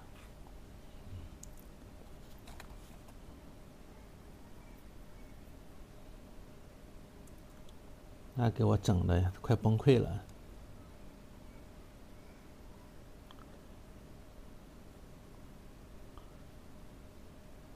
但是在这个之前呢，也是一直在研究这个蘑菇画嘛，画的也一开始画的不好，画的也不是特别好，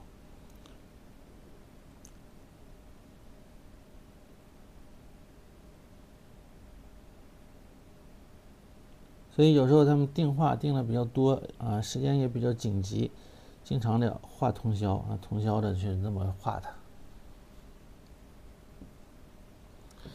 费眼倒还好，对，其实费眼倒还好，就比较慢慢的画，费时间啊。练这个手要稳，这是最重要的，手不能不稳。好的同学，无论是画写意还是画这个墨骨啊，手都不是特别的稳当啊，手一定要稳。比如画柳条那条线这么下来，那都是拿笔尖快速的这么画一段，然后这么画一段，这么去接，那是不对的，一定是很稳的这么写下来才行，知道吧？那么我看大家画那个鸳鸯那张作品，鸳鸯基本上画的都还可以，大差不差。那一画那个柳条，那就出现的问题就特别多。这是最重要的啊。好，那上面这还有几片叶子，它颜色稍微做一点区分啊，前后层次我们要给它拉开。怎么拉开呢？我们就换一个绿色啊，可以换这个叫什么青草色啊，青草色，加一点这个青草色进去。没有的同学，你可以用花青调藤黄调出一个绿，再加一点赭石，加一点淡墨进去。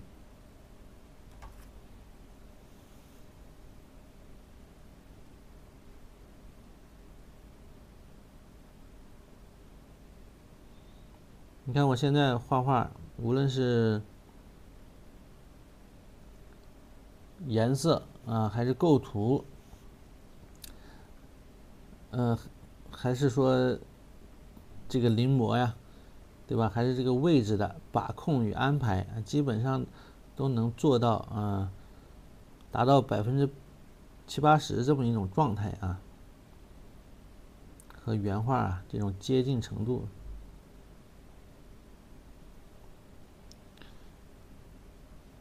你只有达到了这个状态之后，你自己在创作的时候，你才能有可能画得好，能创出来。自己画的时候啊，才能有一种可能能随心所欲啊，按照自己的想法把自己的想法表达出来，否则很难呢，很难把自己的想法表达出来，基本上都是眼高手低，你知道吧？想的挺好，一动手不行了，基本上都是这种状态。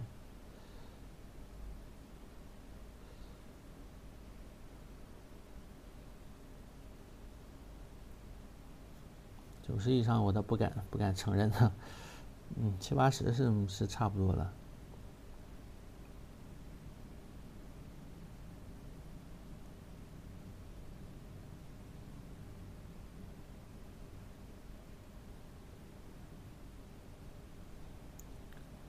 好了，那么这几片重要的画好之后，我们紧接着就可以画下面的了啊。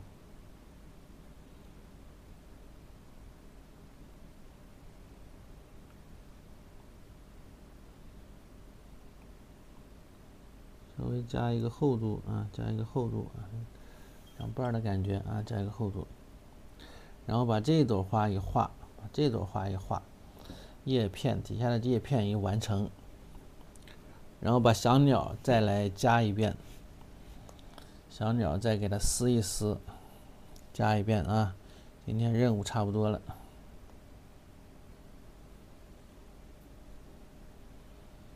整口水喝。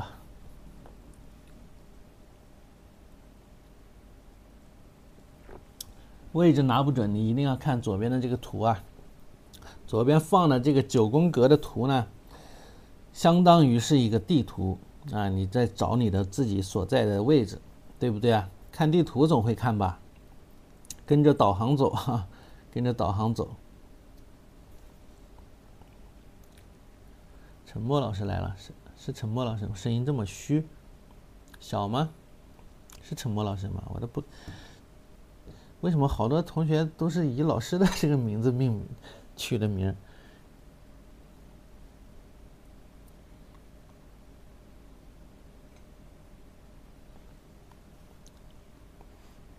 不小虚，可能是昨天晚上点评作业点的有些点的时间太长了，昨天点评作业时间太长了点的，点了从昨天下午点了一波，点了2、3个小时，然后昨天晚上又点到1点半，整累着了。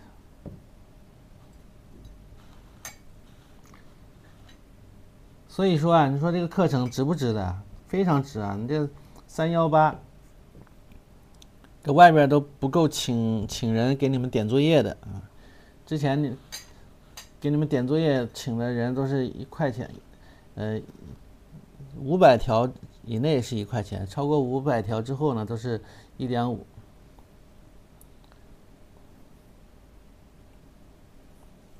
按照这个价格，你想想啊，我一天昨天点了得100多条吧，因为积的有点多了，再不点我晚上都睡不着觉了，所以我昨天晚上一口气给它点完了。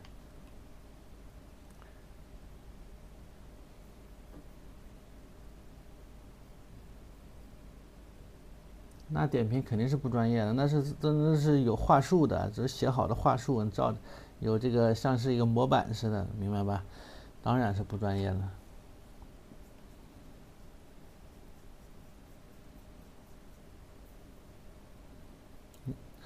还行啊，主要是昨天这个点作业点的，哎呀，收获很大，我也有很大的收获，看到了好多同学进步特别大。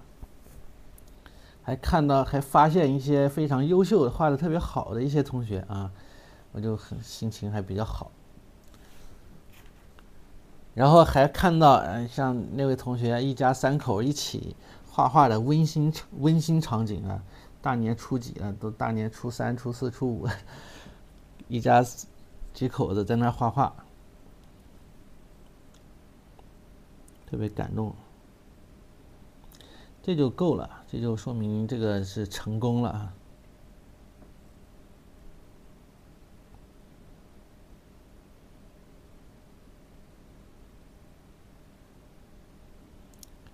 3代人同时在画画，啊，都不是说一家3口，是3代人呢。就一个妈妈买了课，那他孩子，也不小了，看着也是起码成年了啊。可能放假在家没事啊，跟着画，然后旁边爷爷奶奶。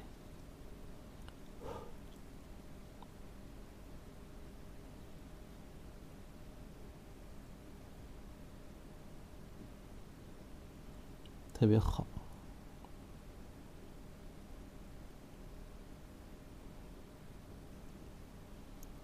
看到之后是一种什么感觉呀？就是点晚了呀，这个作业啊，应该早一点给人家点评了，拖了时间长了，就没有让人家得到及时的回馈。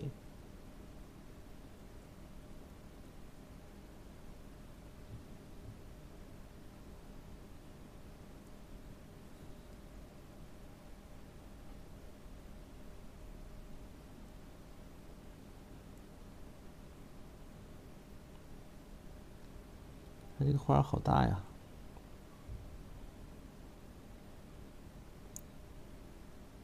这几朵花特别的大，花瓣很漂亮啊。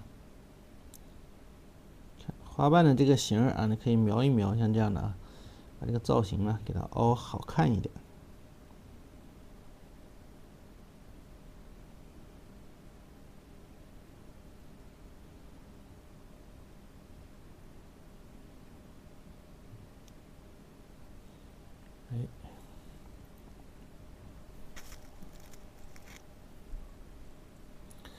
这个沉默是沉默老师吗？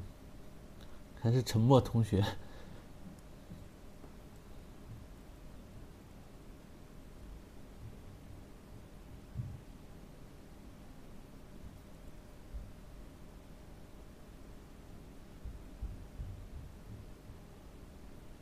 你们准备3代人一起画，挺好啊。画完都把作业发上来，然后给我看看。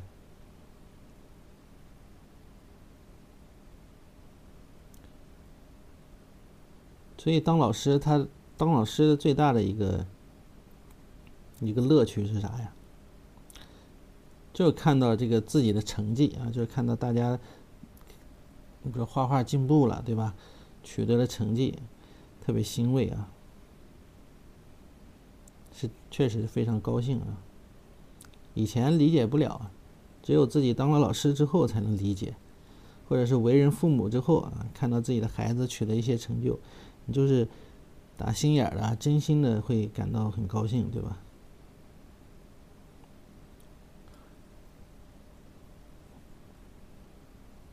像这样呢，你可以接色，也可以撞色啊。接色的话，它可能会颜色比较重一些。那么现在我们可以撞一下颜色。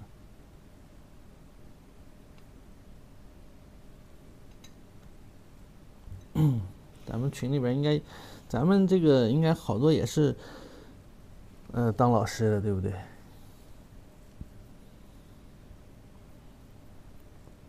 啊，用这个淡淡的啊，这个3绿调赭石的这个颜色啊，趁着现在呢还没有干，有些地方撞一下颜色。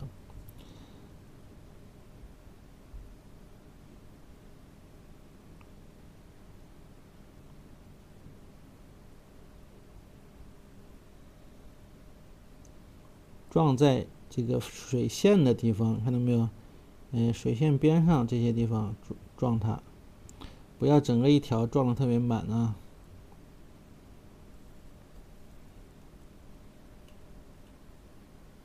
花头的地方、尖儿的地方，继续把这个白色注入进去，那么它是不是就深一些了？像这样的啊，多点一点，让它积的时间长一些。它干了之后呢，它颜色就会白一些，更白一些啊。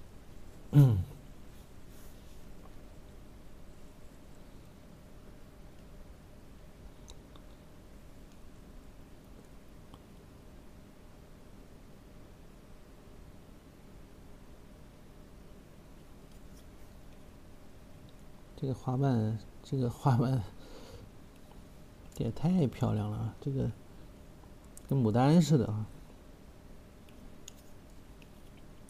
翻转变化特别多。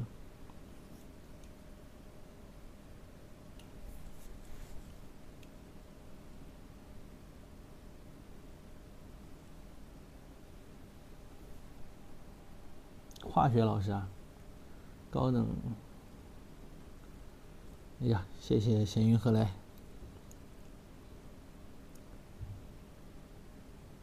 啊！谢谢董英同学。谁是化学老师？我化学学的最不好了。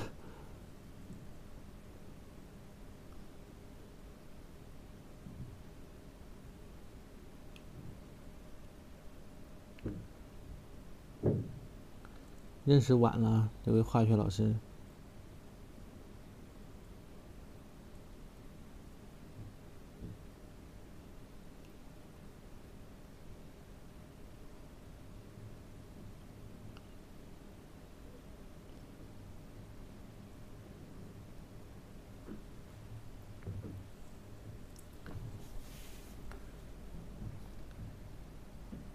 说起化学，我就想起那个元素表，几价几价，怎么背来着？忘了。一价氢氦，一价是啥？有没有同学还记得的？我都不记得了。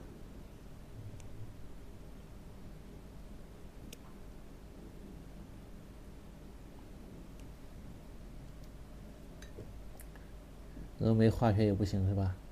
对，花是太白啊。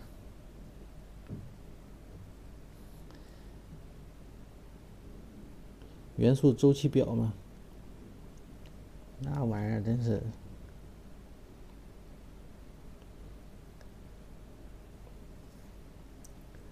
青海李皮鹏，对，青海李皮鹏。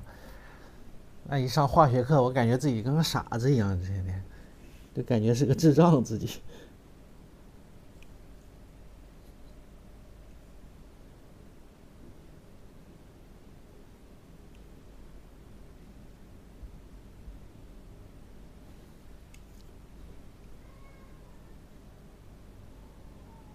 我英语倒还可以啊，就这个化学不行，化学是真不行，不然我就读理科了。我物理学的也还不错。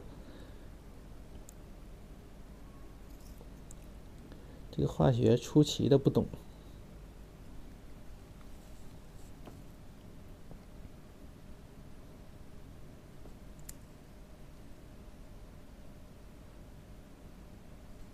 门捷列夫发明的。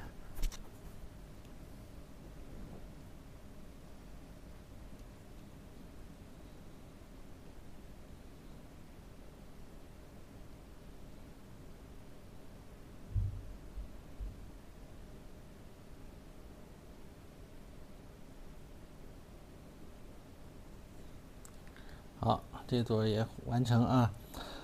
千万不要画大了，我现在放的比较大，容易画大，对吧？它虽说本来也很大，但是你还是得控制好。你看这个大小呢，基本上也没有一个颜料管那么长啊。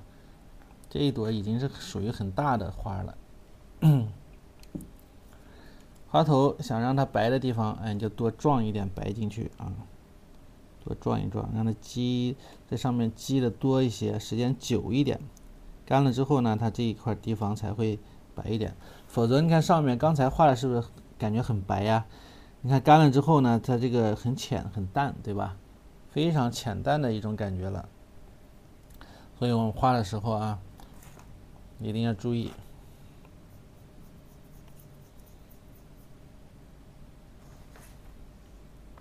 我这还啥学霸呀？这不算学霸啊。为啥要休息啊？这才9点钟，我休息干啥？这休息这得画几节课呀？不能休息啊！这休息这画4节课也画不完呢。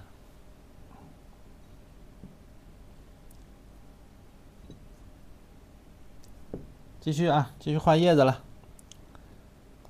不累不累，这才2个点累吗？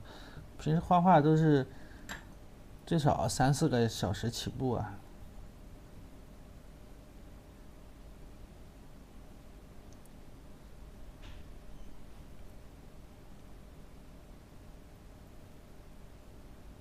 一点也不累。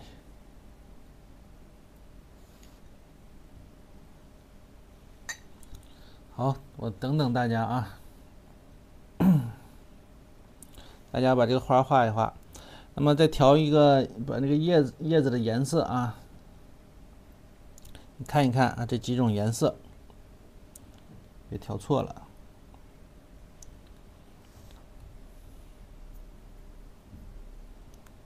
对，吉祥颜料。杨天老师结束了。杨天老师咋跟我才？本来还说他下次直播给他去直播间给他打气呢，给他刷个小礼物，刷不了了。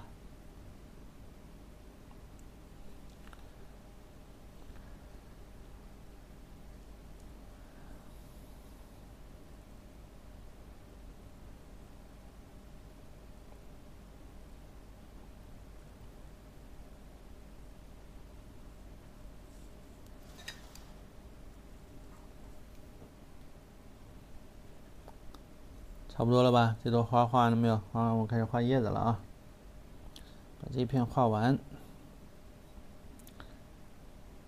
画完大家把那个什么，把葛粉呢，一定别忘了把葛粉做一做啊！下节课要用了葛粉了啊！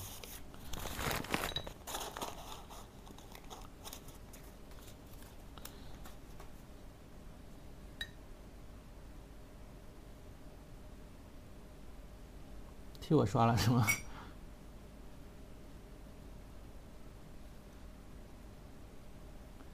好，来，接着画，打起精神来啊，别睡着了。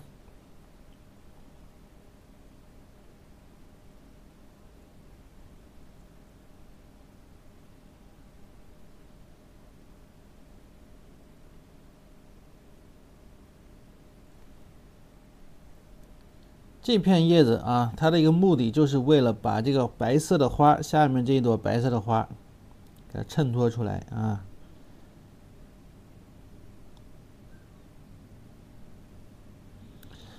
所以说这个经营位置啊，古人讲这个6法，对吧？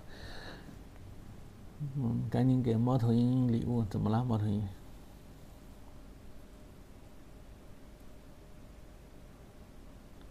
猫头鹰帮我刷过来是吧？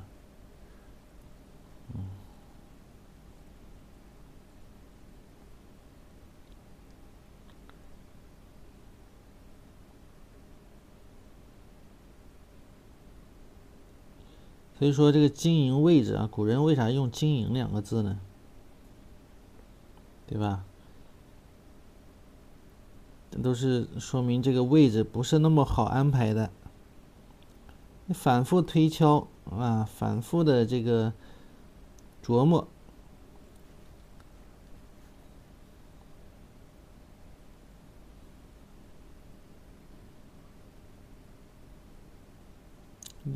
呀！手欠了啊！不应该往，我想把这个两花瓣之间的这个缝啊，手欠喽。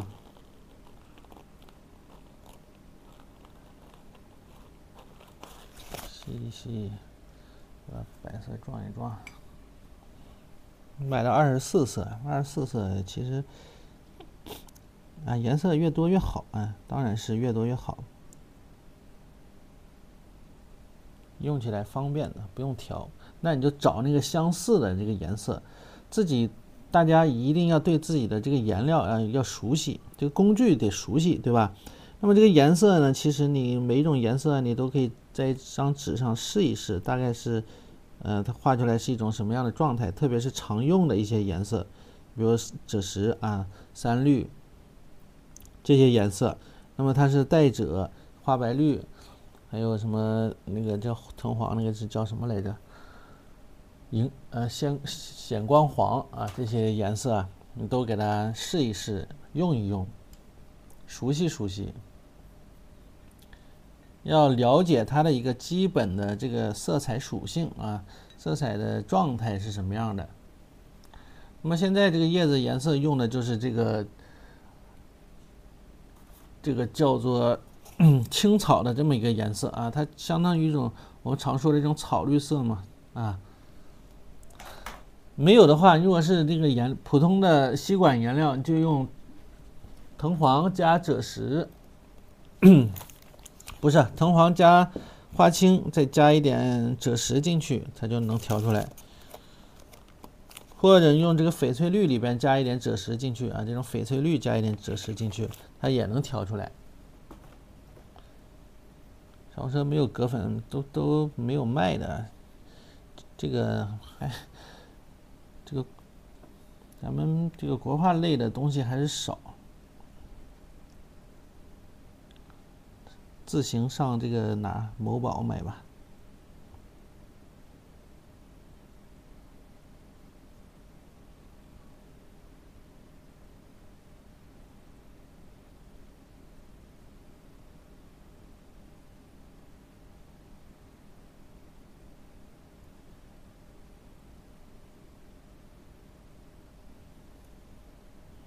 买了回头教大家用，这一次只是用很少一部分啊，下回我挑一个用的多的案例，挑一个用的多的。啥用的多呢？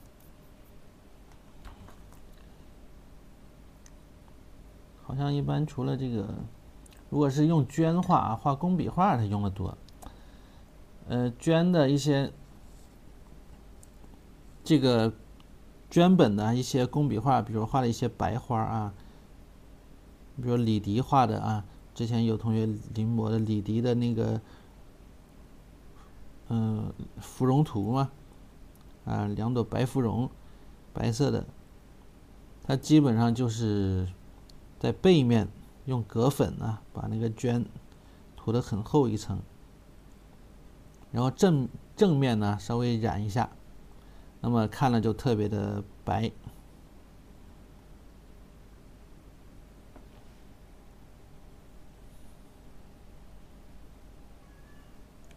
如果是在正面的话啊，它有时候时间长了，它就氧化掉了，氧化掉就是黑的，是吧？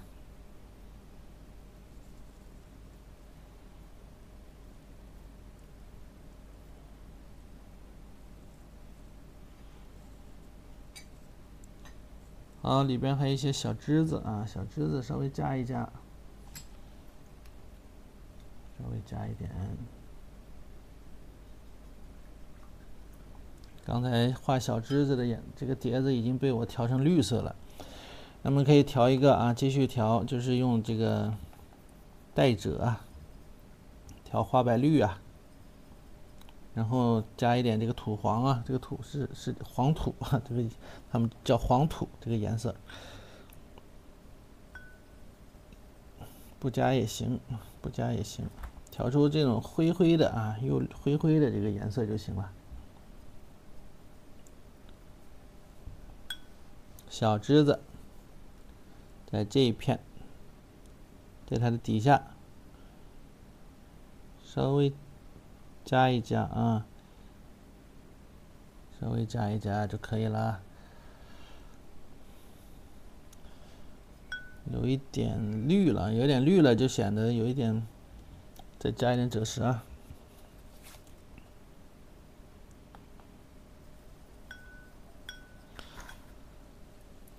好，我们再把里边这个小树枝啊，里边这个浅色的这个小树枝，你看从这边又穿过来一根小树枝，对吧？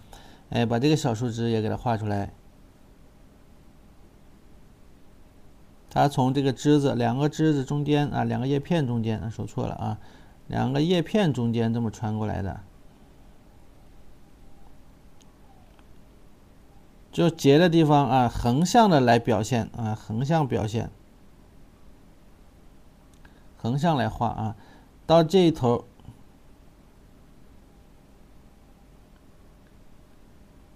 按照它的一个纹理啊，它的一个结构生长的这种，它是像桃树啊，比如说桃树，它这个树干的纹呢，它是这种横纹，对吧？这个横纹。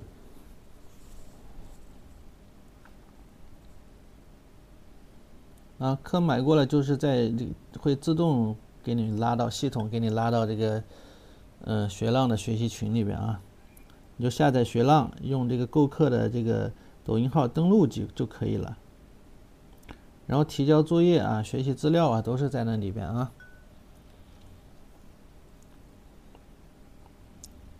哎，这有一只上来，看用笔要注意有一定的书写性啊。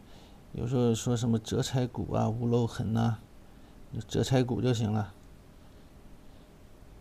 要艰难一点，行笔的时候，也不要就轻轻的一带而过啊。好多同学都是很轻松的，那线条就太滑。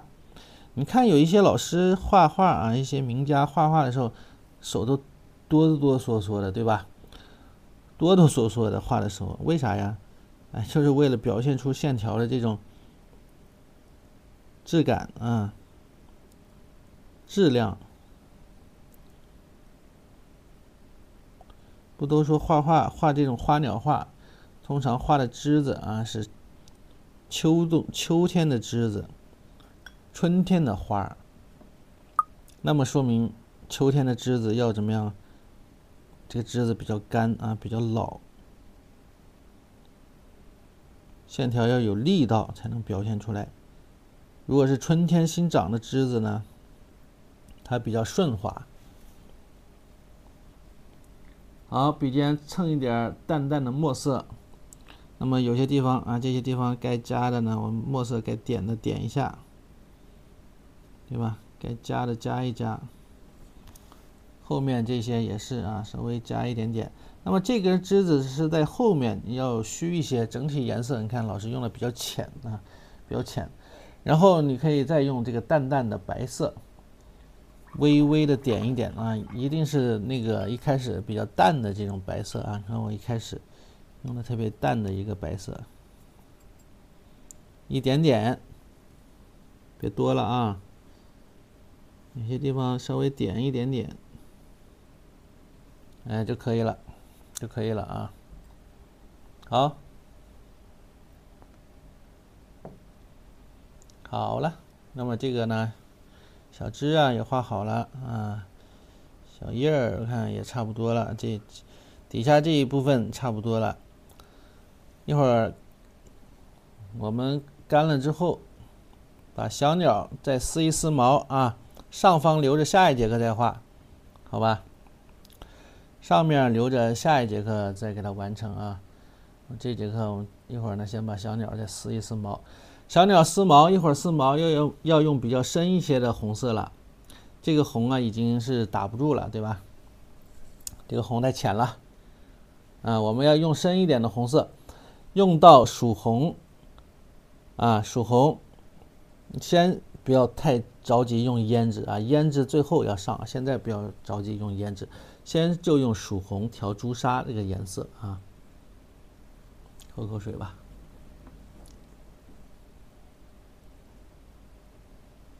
看3遍呢，随便看，买了就是你的，随便看。想看多少遍看多少遍啊。截图要截图啊，我缩小一点截吧。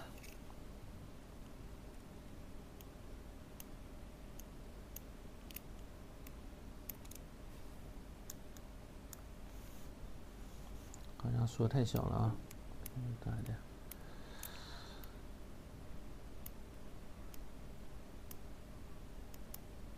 这个就反光比较严重啊。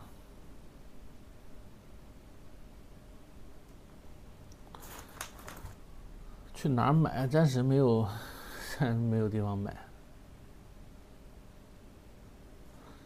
某宝有啊。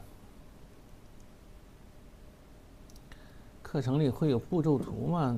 都有回放了，还要步骤图干嘛呀？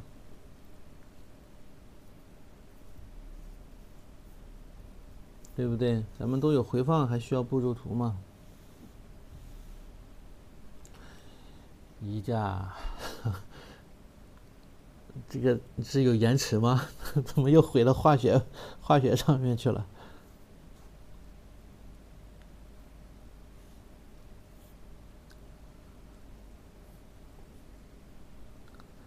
好，我们继续啊，继续来画。那么用个小狼毫啊，可以用个小狼毫，还是朱砂曙红这个颜色啊，先不要着急上这个胭脂啊。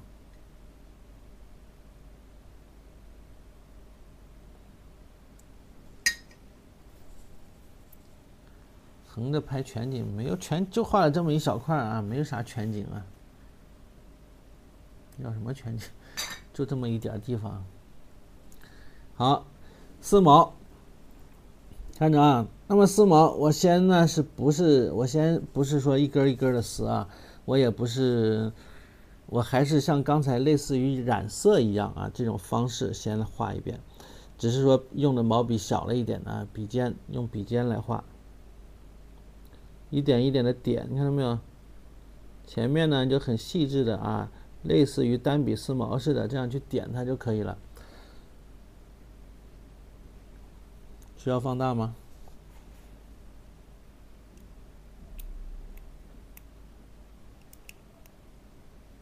看到没有？是这样去点的啊。当然速度要跟上，不然的话颜色会脱节。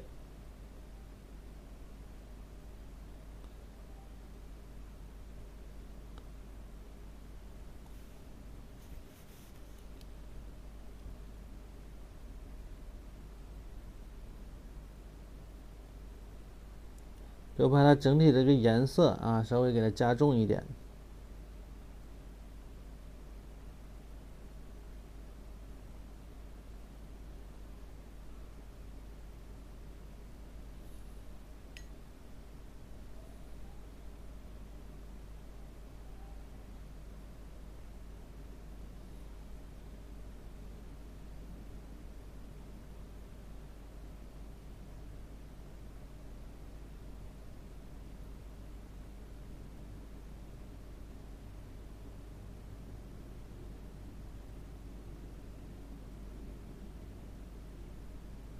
不完全是丝毛啊，丝毛带染色，一起。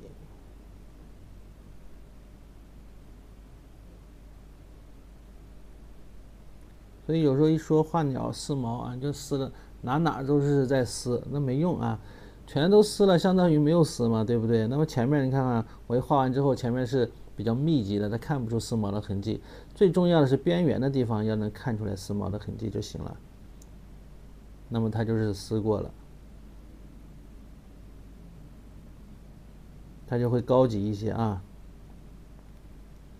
就没那么刻板。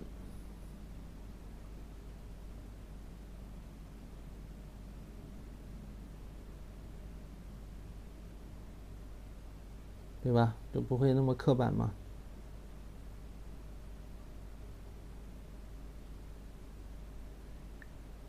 这一块后背虚虚实实的啊，不要说整个从这儿到这儿都画得很重，不要那样啊。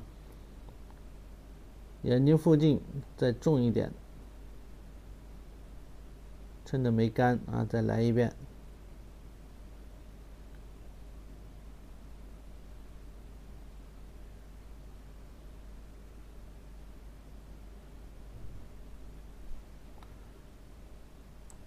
对吧？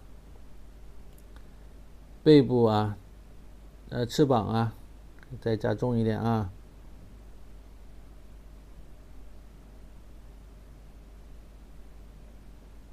颜色可以加重一点。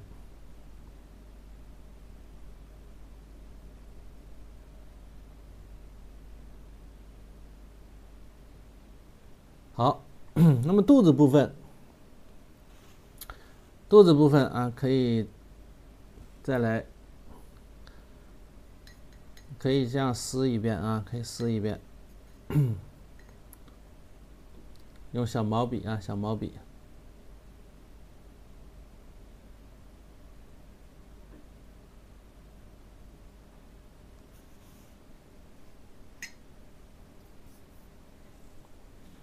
看着，往两边去，太干了啊！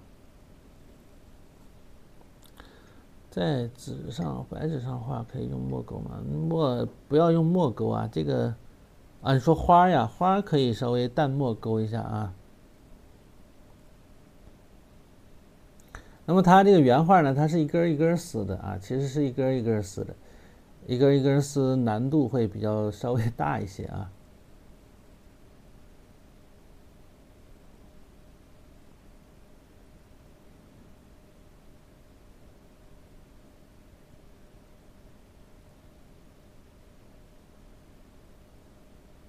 看分组，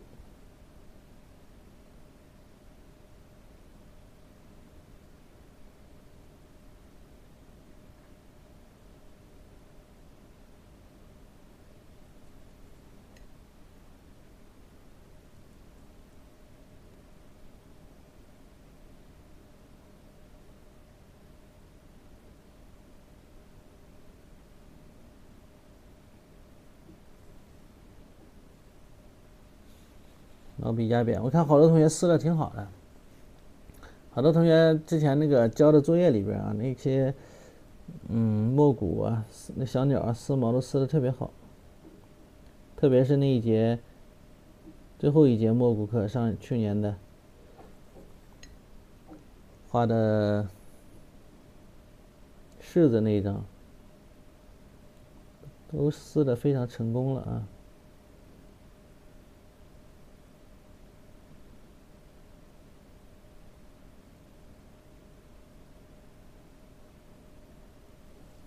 稍微撕一撕啊，这个毛茸茸的，对吧？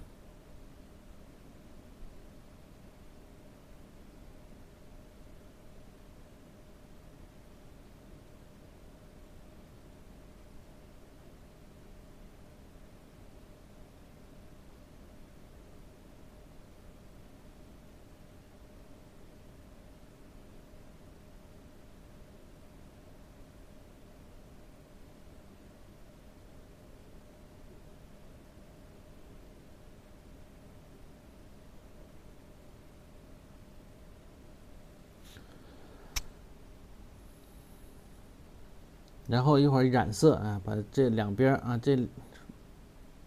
胸前啊分两半，然后两边呢稍微染的重一点点啊，重一点点。他好像是用了一点淡墨染的，他用了一点点淡墨，我是感觉是。那么可以再选择再撕一遍啊，现在可以再撕一遍，给它加重一点。那么我这一边呢，我就用单笔撕啊，单笔撕，就是用这个小狼毫啊，你可以用那个小的，或者你用小勾线笔也行啊。没有小狼毫呢，用小勾线笔也行啊。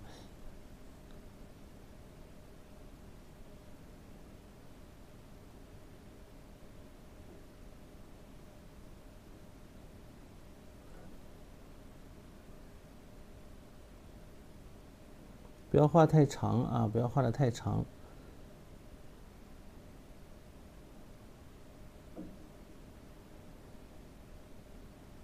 成一个扇形，看到没有？要成为一个扇形。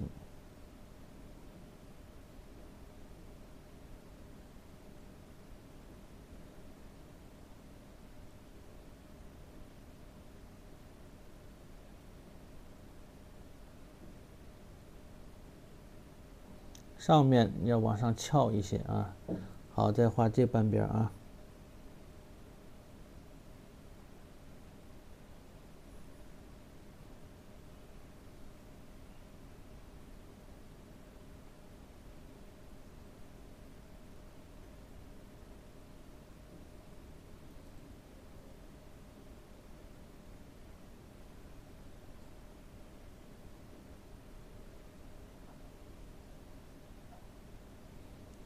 一会儿染的时候啊，给它染分开两边啊，分开两边染一下。好，我们用这个颜色啊，稍微再染一染啊，用淡一点的颜色。那么这回染呢，你就可以整体的照一遍。你看，它是有一点偏这个朱砂啊，或者加一点朱标的这个朱砂啊，朱砂多一些。红一些，对吧？红一点，黄一点，边缘颜色浅一些，然后头部呢颜色深一些。那么现在整体可以照染一下啊。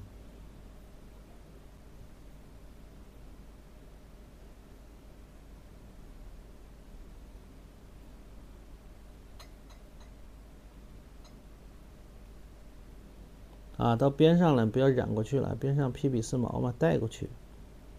边上披笔丝毛带过去，这边也是，留一定距离啊，留一定距离。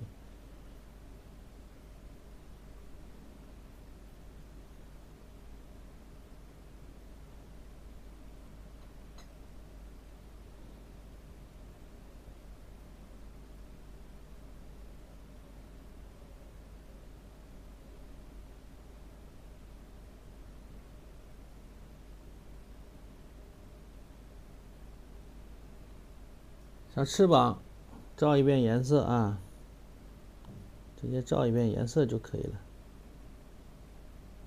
照一遍。胸前这一块啊，胸前这一块，它不有深有浅吗？对不对？有深有浅，我们再调一点胭脂进来，趁着湿的时候调一点胭脂，趁湿的时候撞入进去嘛，撞入进去啊。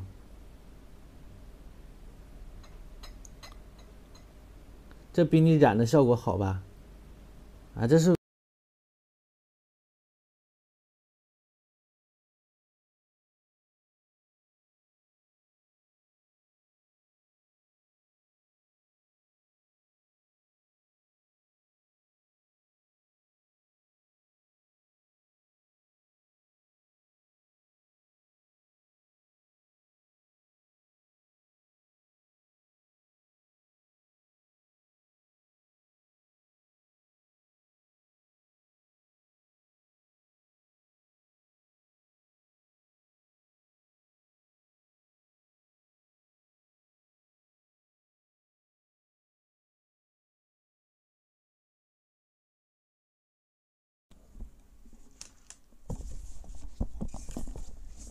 喂，有声音吗？有没有声了？这个耳机，这个耳麦没电了啊！这个耳麦，我又换了个耳机。有没有杂音呢？有了哈。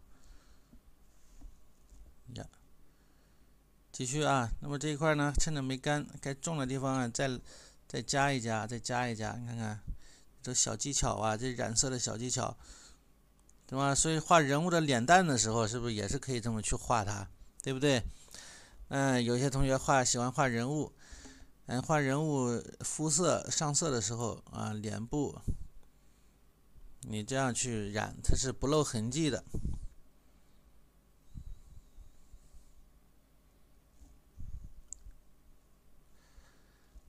头部再用这个颜色呢，给它加重一点。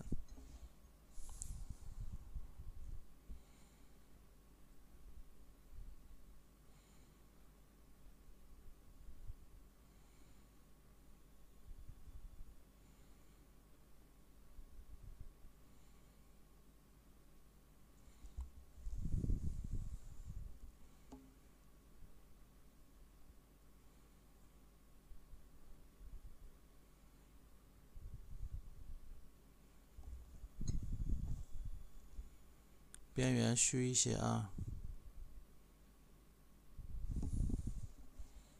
边缘虚一点。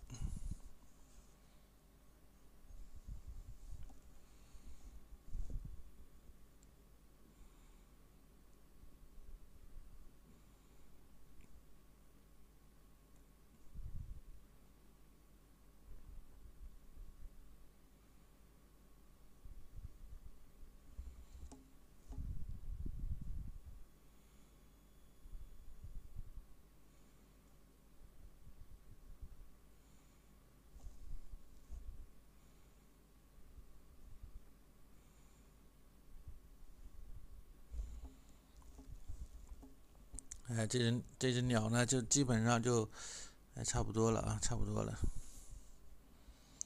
好，我们再把上面那一只啊也再画一下。这个加的太早了啊，等它稍微干一点再撞入进去，它这个效果会更好一些。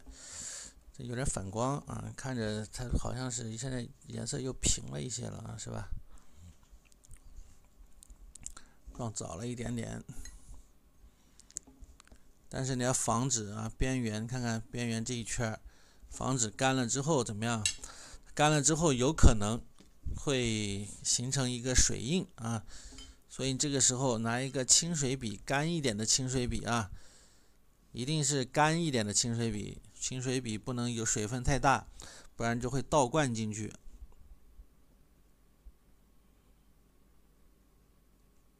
扫一下往下啊。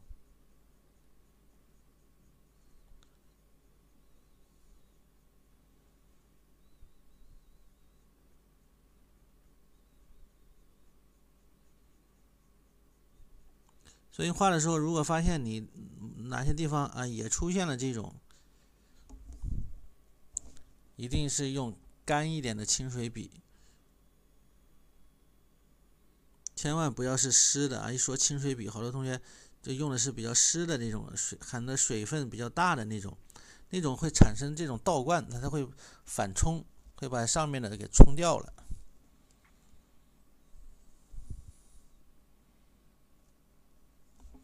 我再把这块加一下啊，要等它稍干一点点的时候加，那么颜色呢，它不会往外扩散的太厉害。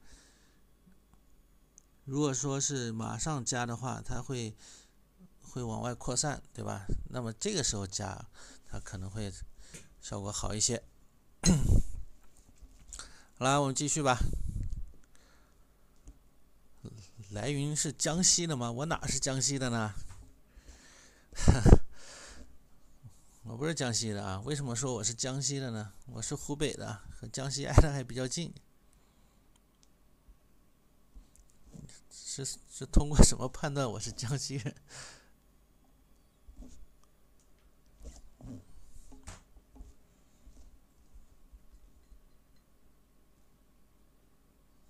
来，不着急呀，休息那么早干嘛呀？下课了我也不会休息的。小孩还跟那边嗷嗷叫呢，还没休息呢。来，继续，不要怕。那么整体再给它加重一点啊，再来一遍。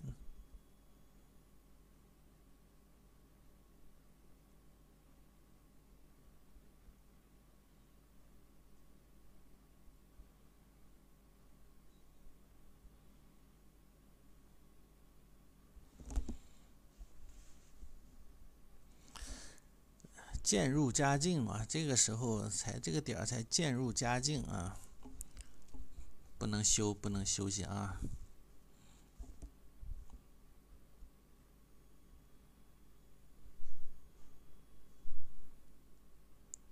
是不是想让我去看孩子呀？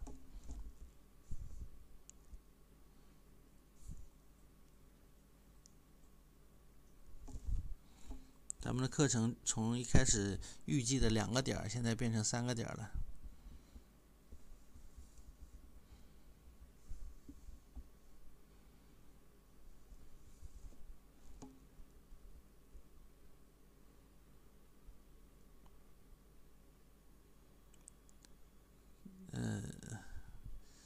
一样的，你说今天休息早了，下一节课估计得花4个小时了。所以还是别休息了啊，咱们画3个小时差不多，对吧？再坚持一小会儿啊，再坚持一小会儿。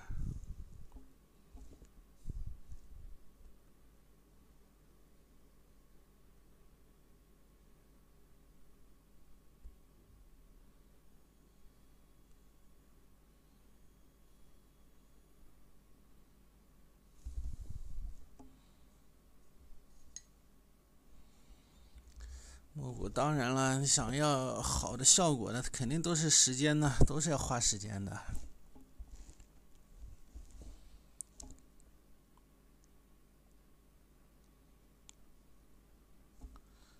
所以有时候一张，特别是大画，画个几个月、画半年呢、1年呢，都很正常。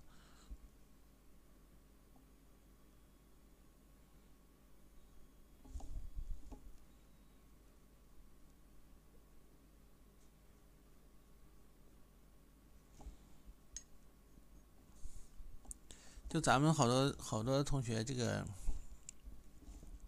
还有一个想法里边啊，就是有的同学喜欢画写意，为什么喜欢画写意呢？写意快啊，不用花费那么长时间，对吧？但其实写意有时候你想画好，它也是要花费时间的。你比如简单的小尺幅的就算了啊。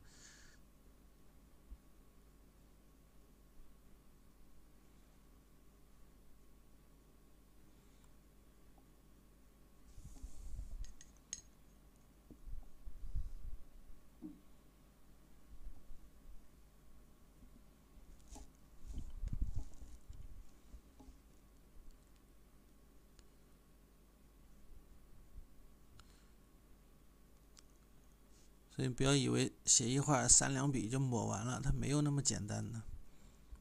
后期收拾也非常的花时间。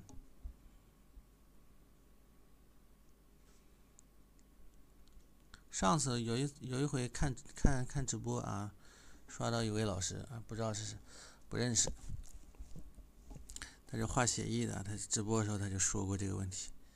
就好多人就认为啊，写意啊肯定就快嘛，啊对不对？其实哪根本就不是这么回事啊。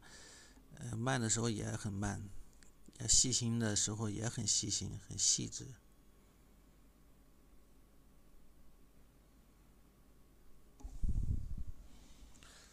所以千万不要误解喽。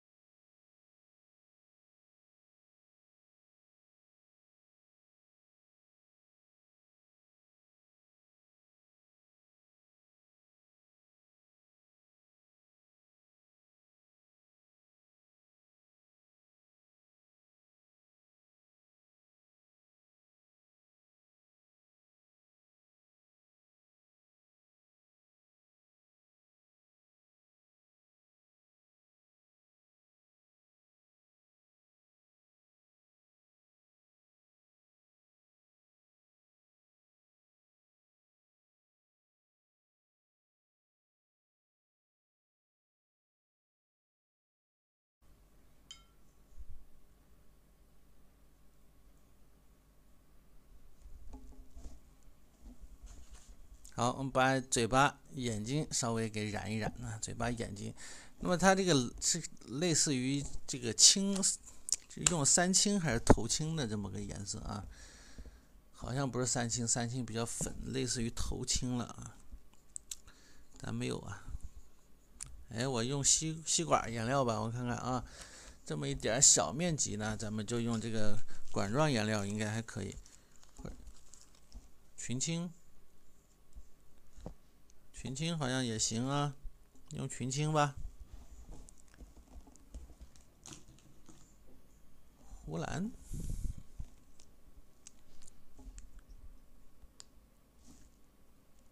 湖蓝不行啊，湖蓝好像群青加湖蓝，哎，群青加湖蓝啊。啊，还差一个尾巴，一会儿给加上啊。一会儿把尾巴给加上，我们先把嘴巴这个给画一下啊，群青加湖蓝。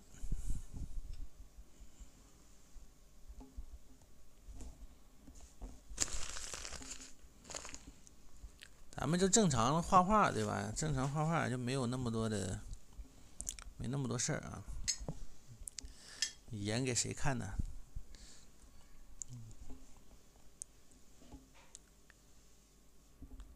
这是湖蓝，湖蓝稍微有一点浅，要么加一点花青，要么加一点群青啊。这颜色还挺，也不能太暗啊，还挺好看的。这个红和蓝配在一块儿啊，还不错。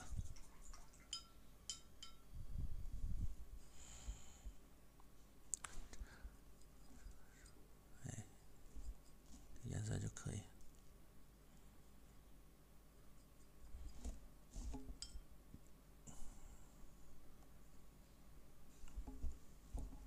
这一画了之后，它就完整了啊！画完之后，它就会显得完整一些啊。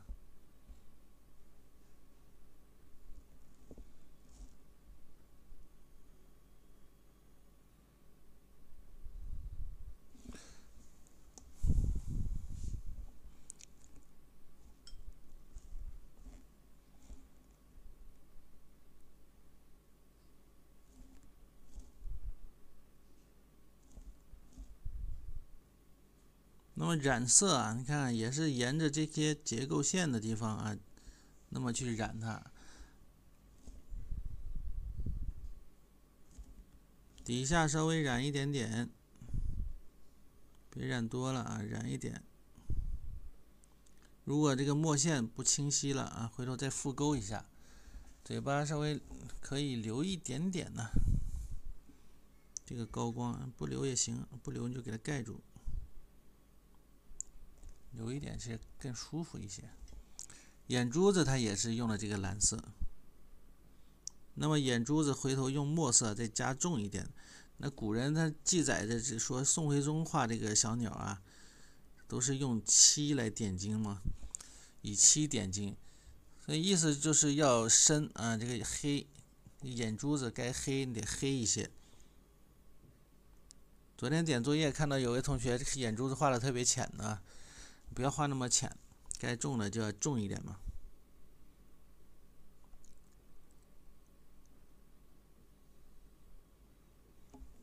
小蓝鸟，蓝嘴，类似于跟那个蓝这种啊，有个喜鹊叫红嘴蓝雀，这是蓝嘴红雀。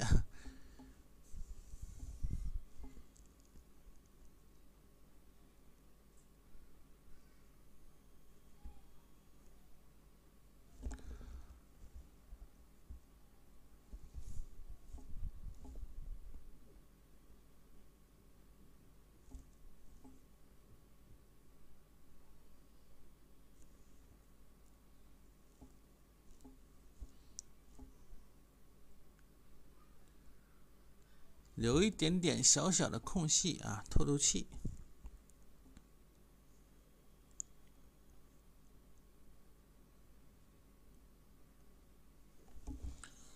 哎，是吧？这样就好一些啊，看着舒服一点。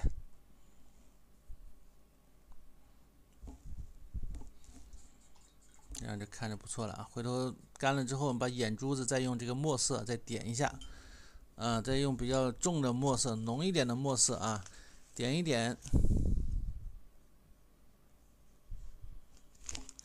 好不好？我再把这个稍微，其实这些线呢可以稍微再重一点点啊，可以稍微再重啊。这个尾巴还没画，我们先把这个尾巴画出来吧。那么这个尾巴你可以选择啊，先直接用颜色画也行啊，平涂用颜色平涂出来，干了之后再把层次分出来也行，也可以先勾完染完再画都可以啊。所以方法很多啊。这个尾巴呢，原画呢是被这个花瓣挡住了一点点的，那么咱们这个花瓣画的好像没那么高啊，挡不住了，咱们就把它露出来啊，就也没关系啊，露出来。两层注意不要太靠后了啊。它这个层次是在哪呢？是在这个小鸟这边翅膀，对吧？翅膀以里啊，这里边这一块啊，在这儿，对吧？两边啊，一边一片，这样一边一片嘛，一大一小啊，一大一小，你可以整体给它覆盖住啊，整体用颜色直接覆盖住，干了之后啊，再来分出它的一个层次来。先画出一个剪影的感觉，相当于一个剪影的感觉。你看，所以画画从来不会拘泥于某一个城市啊。你看我画画都是还比较随意啊，不会太拘泥于这种套路啊，城市化的。那么就首先你得对绘画啊有深入的了解啊，对技法的掌握啊有深入的这种掌握之后，你才能够随心所欲的去运用它。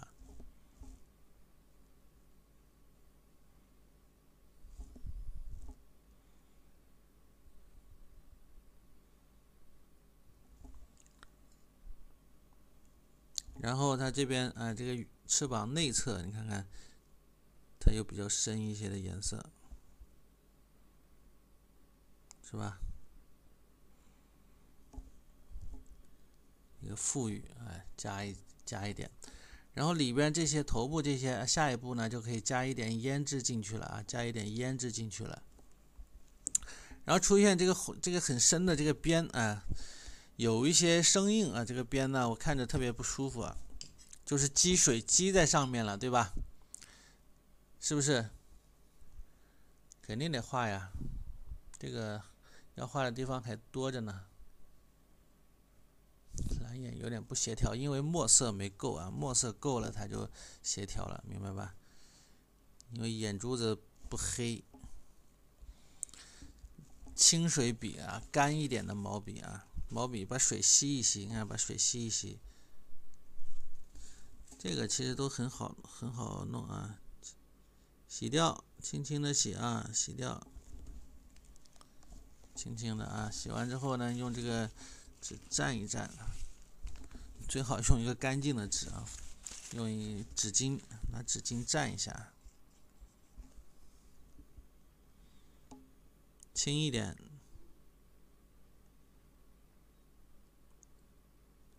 所以碰到有一些问题的地方啊，你要学会处理。包括你画的墨骨的，有一些画叶子、画花的地方，对吧？你这个水印啊，有的画了，它因为重复画，那么反复画，它会有多层的这种水印啊，这个边，你就可以这样轻轻的洗一下啊，像这样轻轻洗一下，那么它就看不到了啊，它就会虚弱很多了。现在就好很多了啊，也不要一直洗，纸容易洗烂了啊，知道吧？容易洗烂了。所以这个你要想反复洗，一定要等它干了之后再洗啊，不要趁湿的时候不要反复洗它，它容易破，容易起毛啊。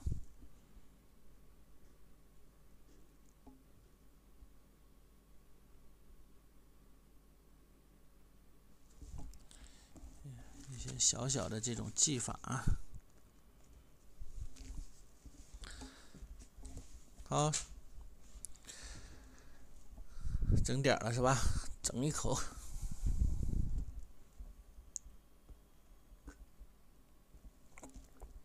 不带阴水的，因为它是熟宣呢。熟宣哪能阴水呢？熟宣阴水那就是说明熟宣漏反了，明白吧？所以熟宣它不能阴水啊。那么今天晚上呢，咱们就画了这么多啊，画的不是特别的多。等一会儿我在小鸟再画一下，再提一提，重的地方再加一加。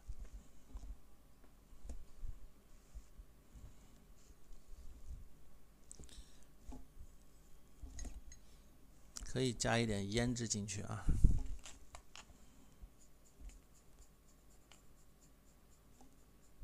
加一点胭脂进去。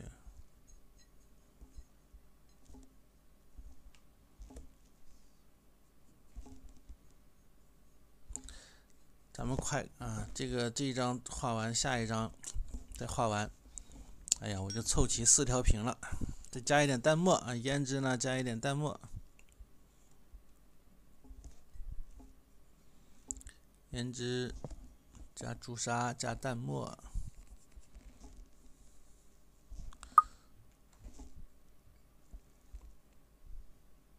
小黄车里好像是链接第3个链接是我用的那个宣纸啊，就是我裱板子画画用的那个宣纸啊，你就可以买那个。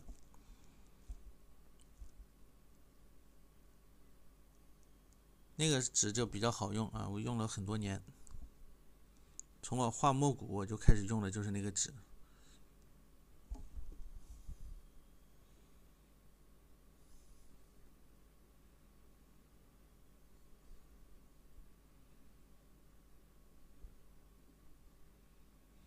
稍微提一下啊，重一点的颜色不要害怕，该加重给它加重一点。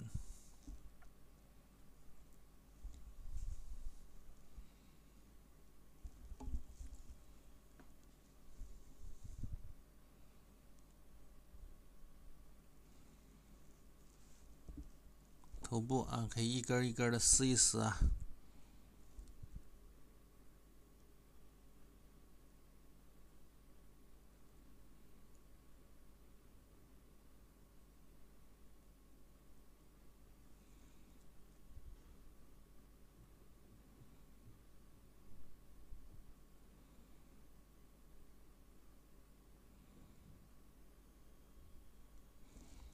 这时候你再加一加，它就那个什么了。贵的熟宣好在哪儿？哎呦，我这个熟宣还行吧，也不是正常水平，也不算贵啊。它好在它的胶反水的一个浓度调的适中啊，你画起来就顺滑。有些不好的，它胶反水，我之前有人送过我一刀这个熟宣纸，哎呦我的个妈呀！我给你讲讲是什么样啊，不好的，一打开一股子臭味儿，就是那个胶太大了，你知道吧？调制的胶太大了，因为这种胶它是动物胶，胶大了，特别时间长了它就臭了，特别臭，一股子臭味儿啊！一画画还起泡沫，你能想象吗？就是你水拿毛笔湿的哈，沾好色，往上面画画，大面积的涂，然后起这个沫，起白沫啊，多吓人呢！胶大了，画画还制笔，画不动，你知道吧？那么好的这个纸，它起码它能画动画，对吧？染色不制笔，也不起沫，然后胶的大小适中，比例适中，画起来很舒服。有的人就画不上去啊，画不上去。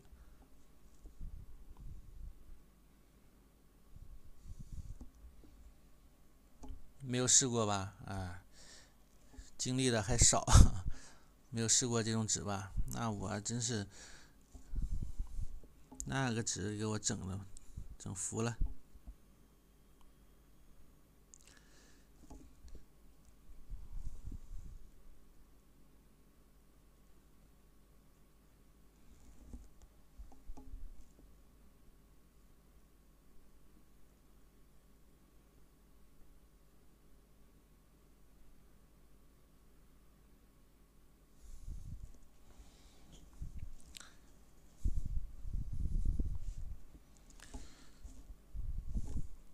墨谷四条屏画完再画写意四条屏，可以啊。可以画写意四条屏也行。本来我是想，2尺的四条屏画完，画个3尺的四条屏，再画个4尺的四条屏，但是感觉可能画不完了，等以后再说吧。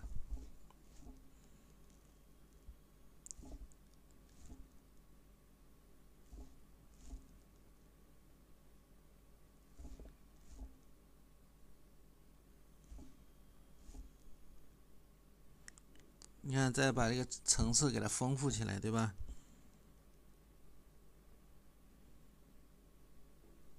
小剪影的感觉吗？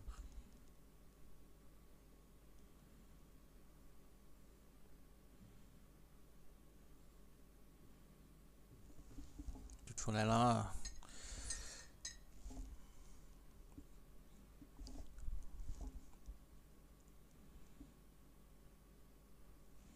那么它的里边，这个里边不要画太重啊，颜色。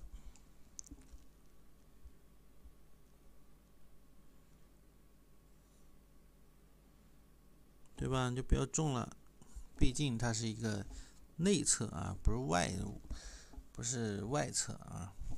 干了之后，再把这个稍微勾一勾啊，勾一勾。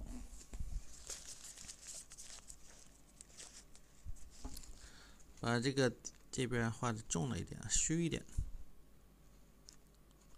小指轻轻一吸，虚一点，层次感要有啊，层次感要有。这是这个墨谷课啊，咱们的墨谷课打个小广告啊，这个广告不打都快忘了，练习一下。那咱们的课程啊，在咱们的这个小黄车1号链接。老师叶子花园上勾了线，就是因为像刚才这样的嘛，它水头大，它积色时间长了，它就会干了之后会形成这种边缘啊，就像我家里边，我家小孩晚上尿床了，干了之后那个是不是一滩这个尿迹啊，尿迹斑斑的，就是一样的道理嘛，其实是一样的一个道理，对吧？明白吧？就你弄一滩水，你洒地上了，如果是不干净了，它干了之后不照样边缘都是这个线嘛，这很好理解嘛。等一下，我把这个嘴和眼睛啊给它勾一下，不然确实看着有点难受啊。这个眼睛啊，这个可以稍微再把这个线呢加重一点，稍微再加重一点点。小眼线描一描，眼珠子醒一醒，留一点高光，炯炯有神了。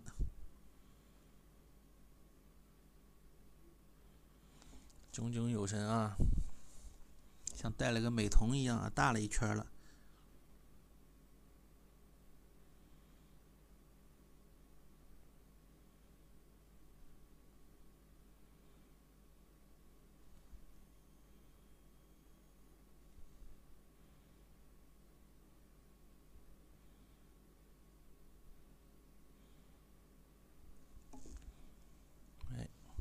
这样是不是好一些了？把这个眼珠子也给点上啊，它这个眼珠子特别大。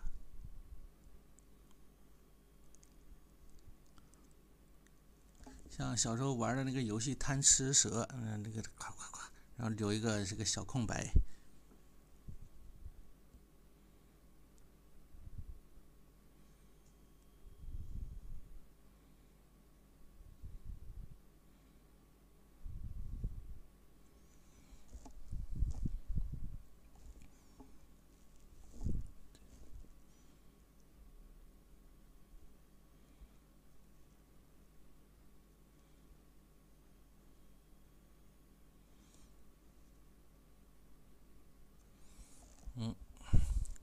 好，回头这个把这个颜色再一加红啊，加重了，稍微加重一点，那么它就会精神一些啊。现在略显没有精神，对不对？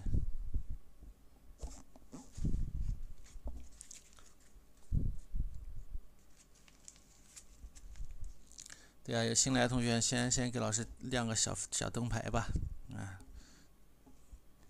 进个粉丝群，亮个小灯牌。我把这一块勾一下啊，咱们就下课了啊，我这一块勾一勾。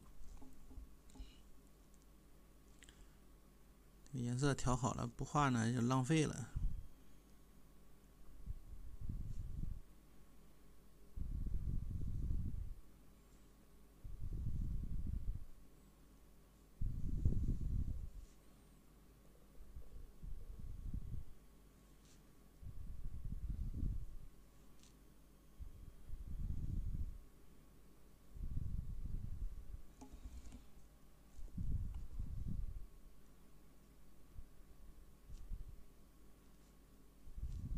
好，行吧。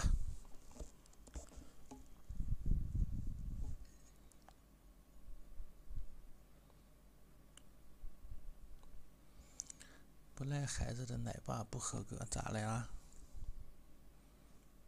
不看孩子的奶爸不合啊？不看孩子的奶爸不合，我看孩子啊，咋能不看呢？看到让人崩溃啊，有时候。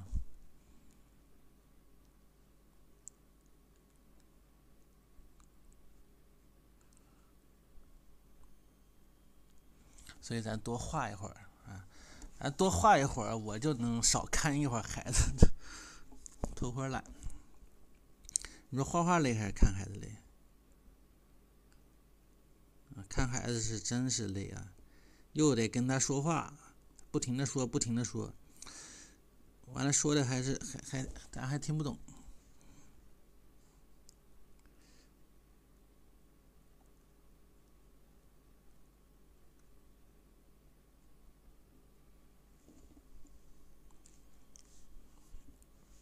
多大了？1岁半呢。那说话我没一句能听懂的。有时候他姐帮忙翻译一下，就他姐能听懂他说话。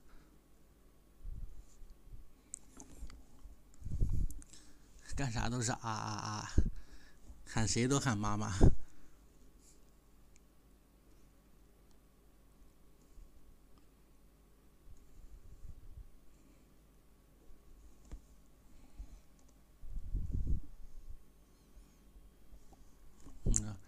天天喊他姐也喊妈妈，喊妈妈也是喊妈妈，喊我也是喊妈妈，有时候都不知道他喊谁。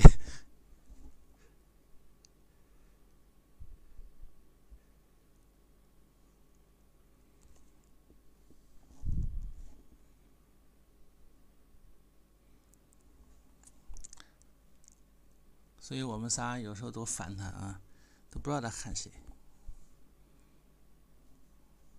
天天妈妈妈妈妈妈，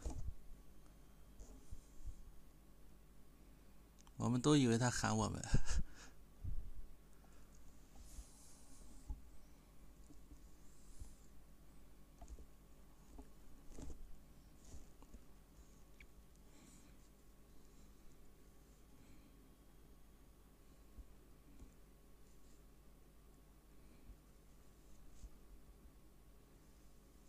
可有意思了，真好玩了。有时候，他要吃什么东西，你就问他要吃什么，吃这个吗？如果是啊，如果猜对了，啊，我要吃这个吗？你看猜对了就啊，要错了，答对了就啊，就是这样。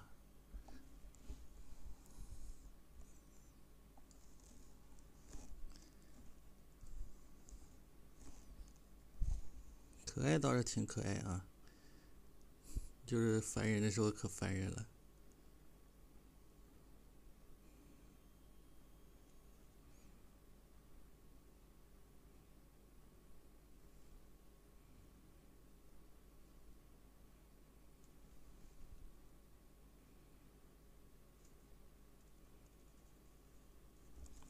我听着外边还有声音，还没睡觉，哎呦，我都想等他们睡了我再出去。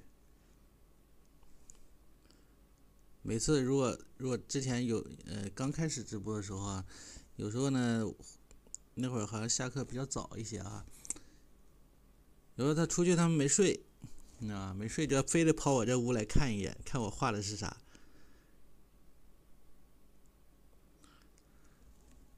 之前画什么老虎啊，画那个动物，画那个小锦鸡，哎，非得来看一眼，瞅一眼，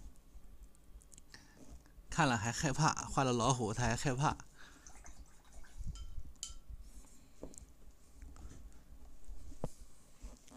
好，那么今天就画到这儿吧，咱也不能再画了啊，咱们这个不然视频太大了，这个就传不上去了啊，太大了传不上去，它有限制的。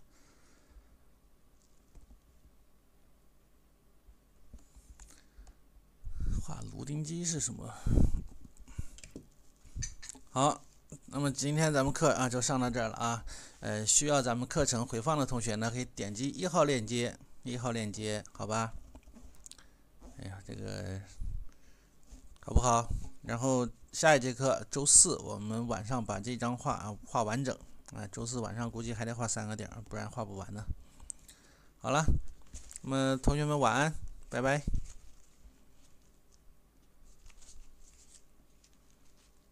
不仅下节课画太晚我也画不完啊，时间不够。这张非常的精细，就这小鸟就很精细啊，这个红色画好特别好看。你看江寒厅画了好多这种红色的绶带鸟啊，特别漂亮啊。回头我挑几张咱们画个写意画一下。好了，拜拜，各位晚安啊，不啰嗦了。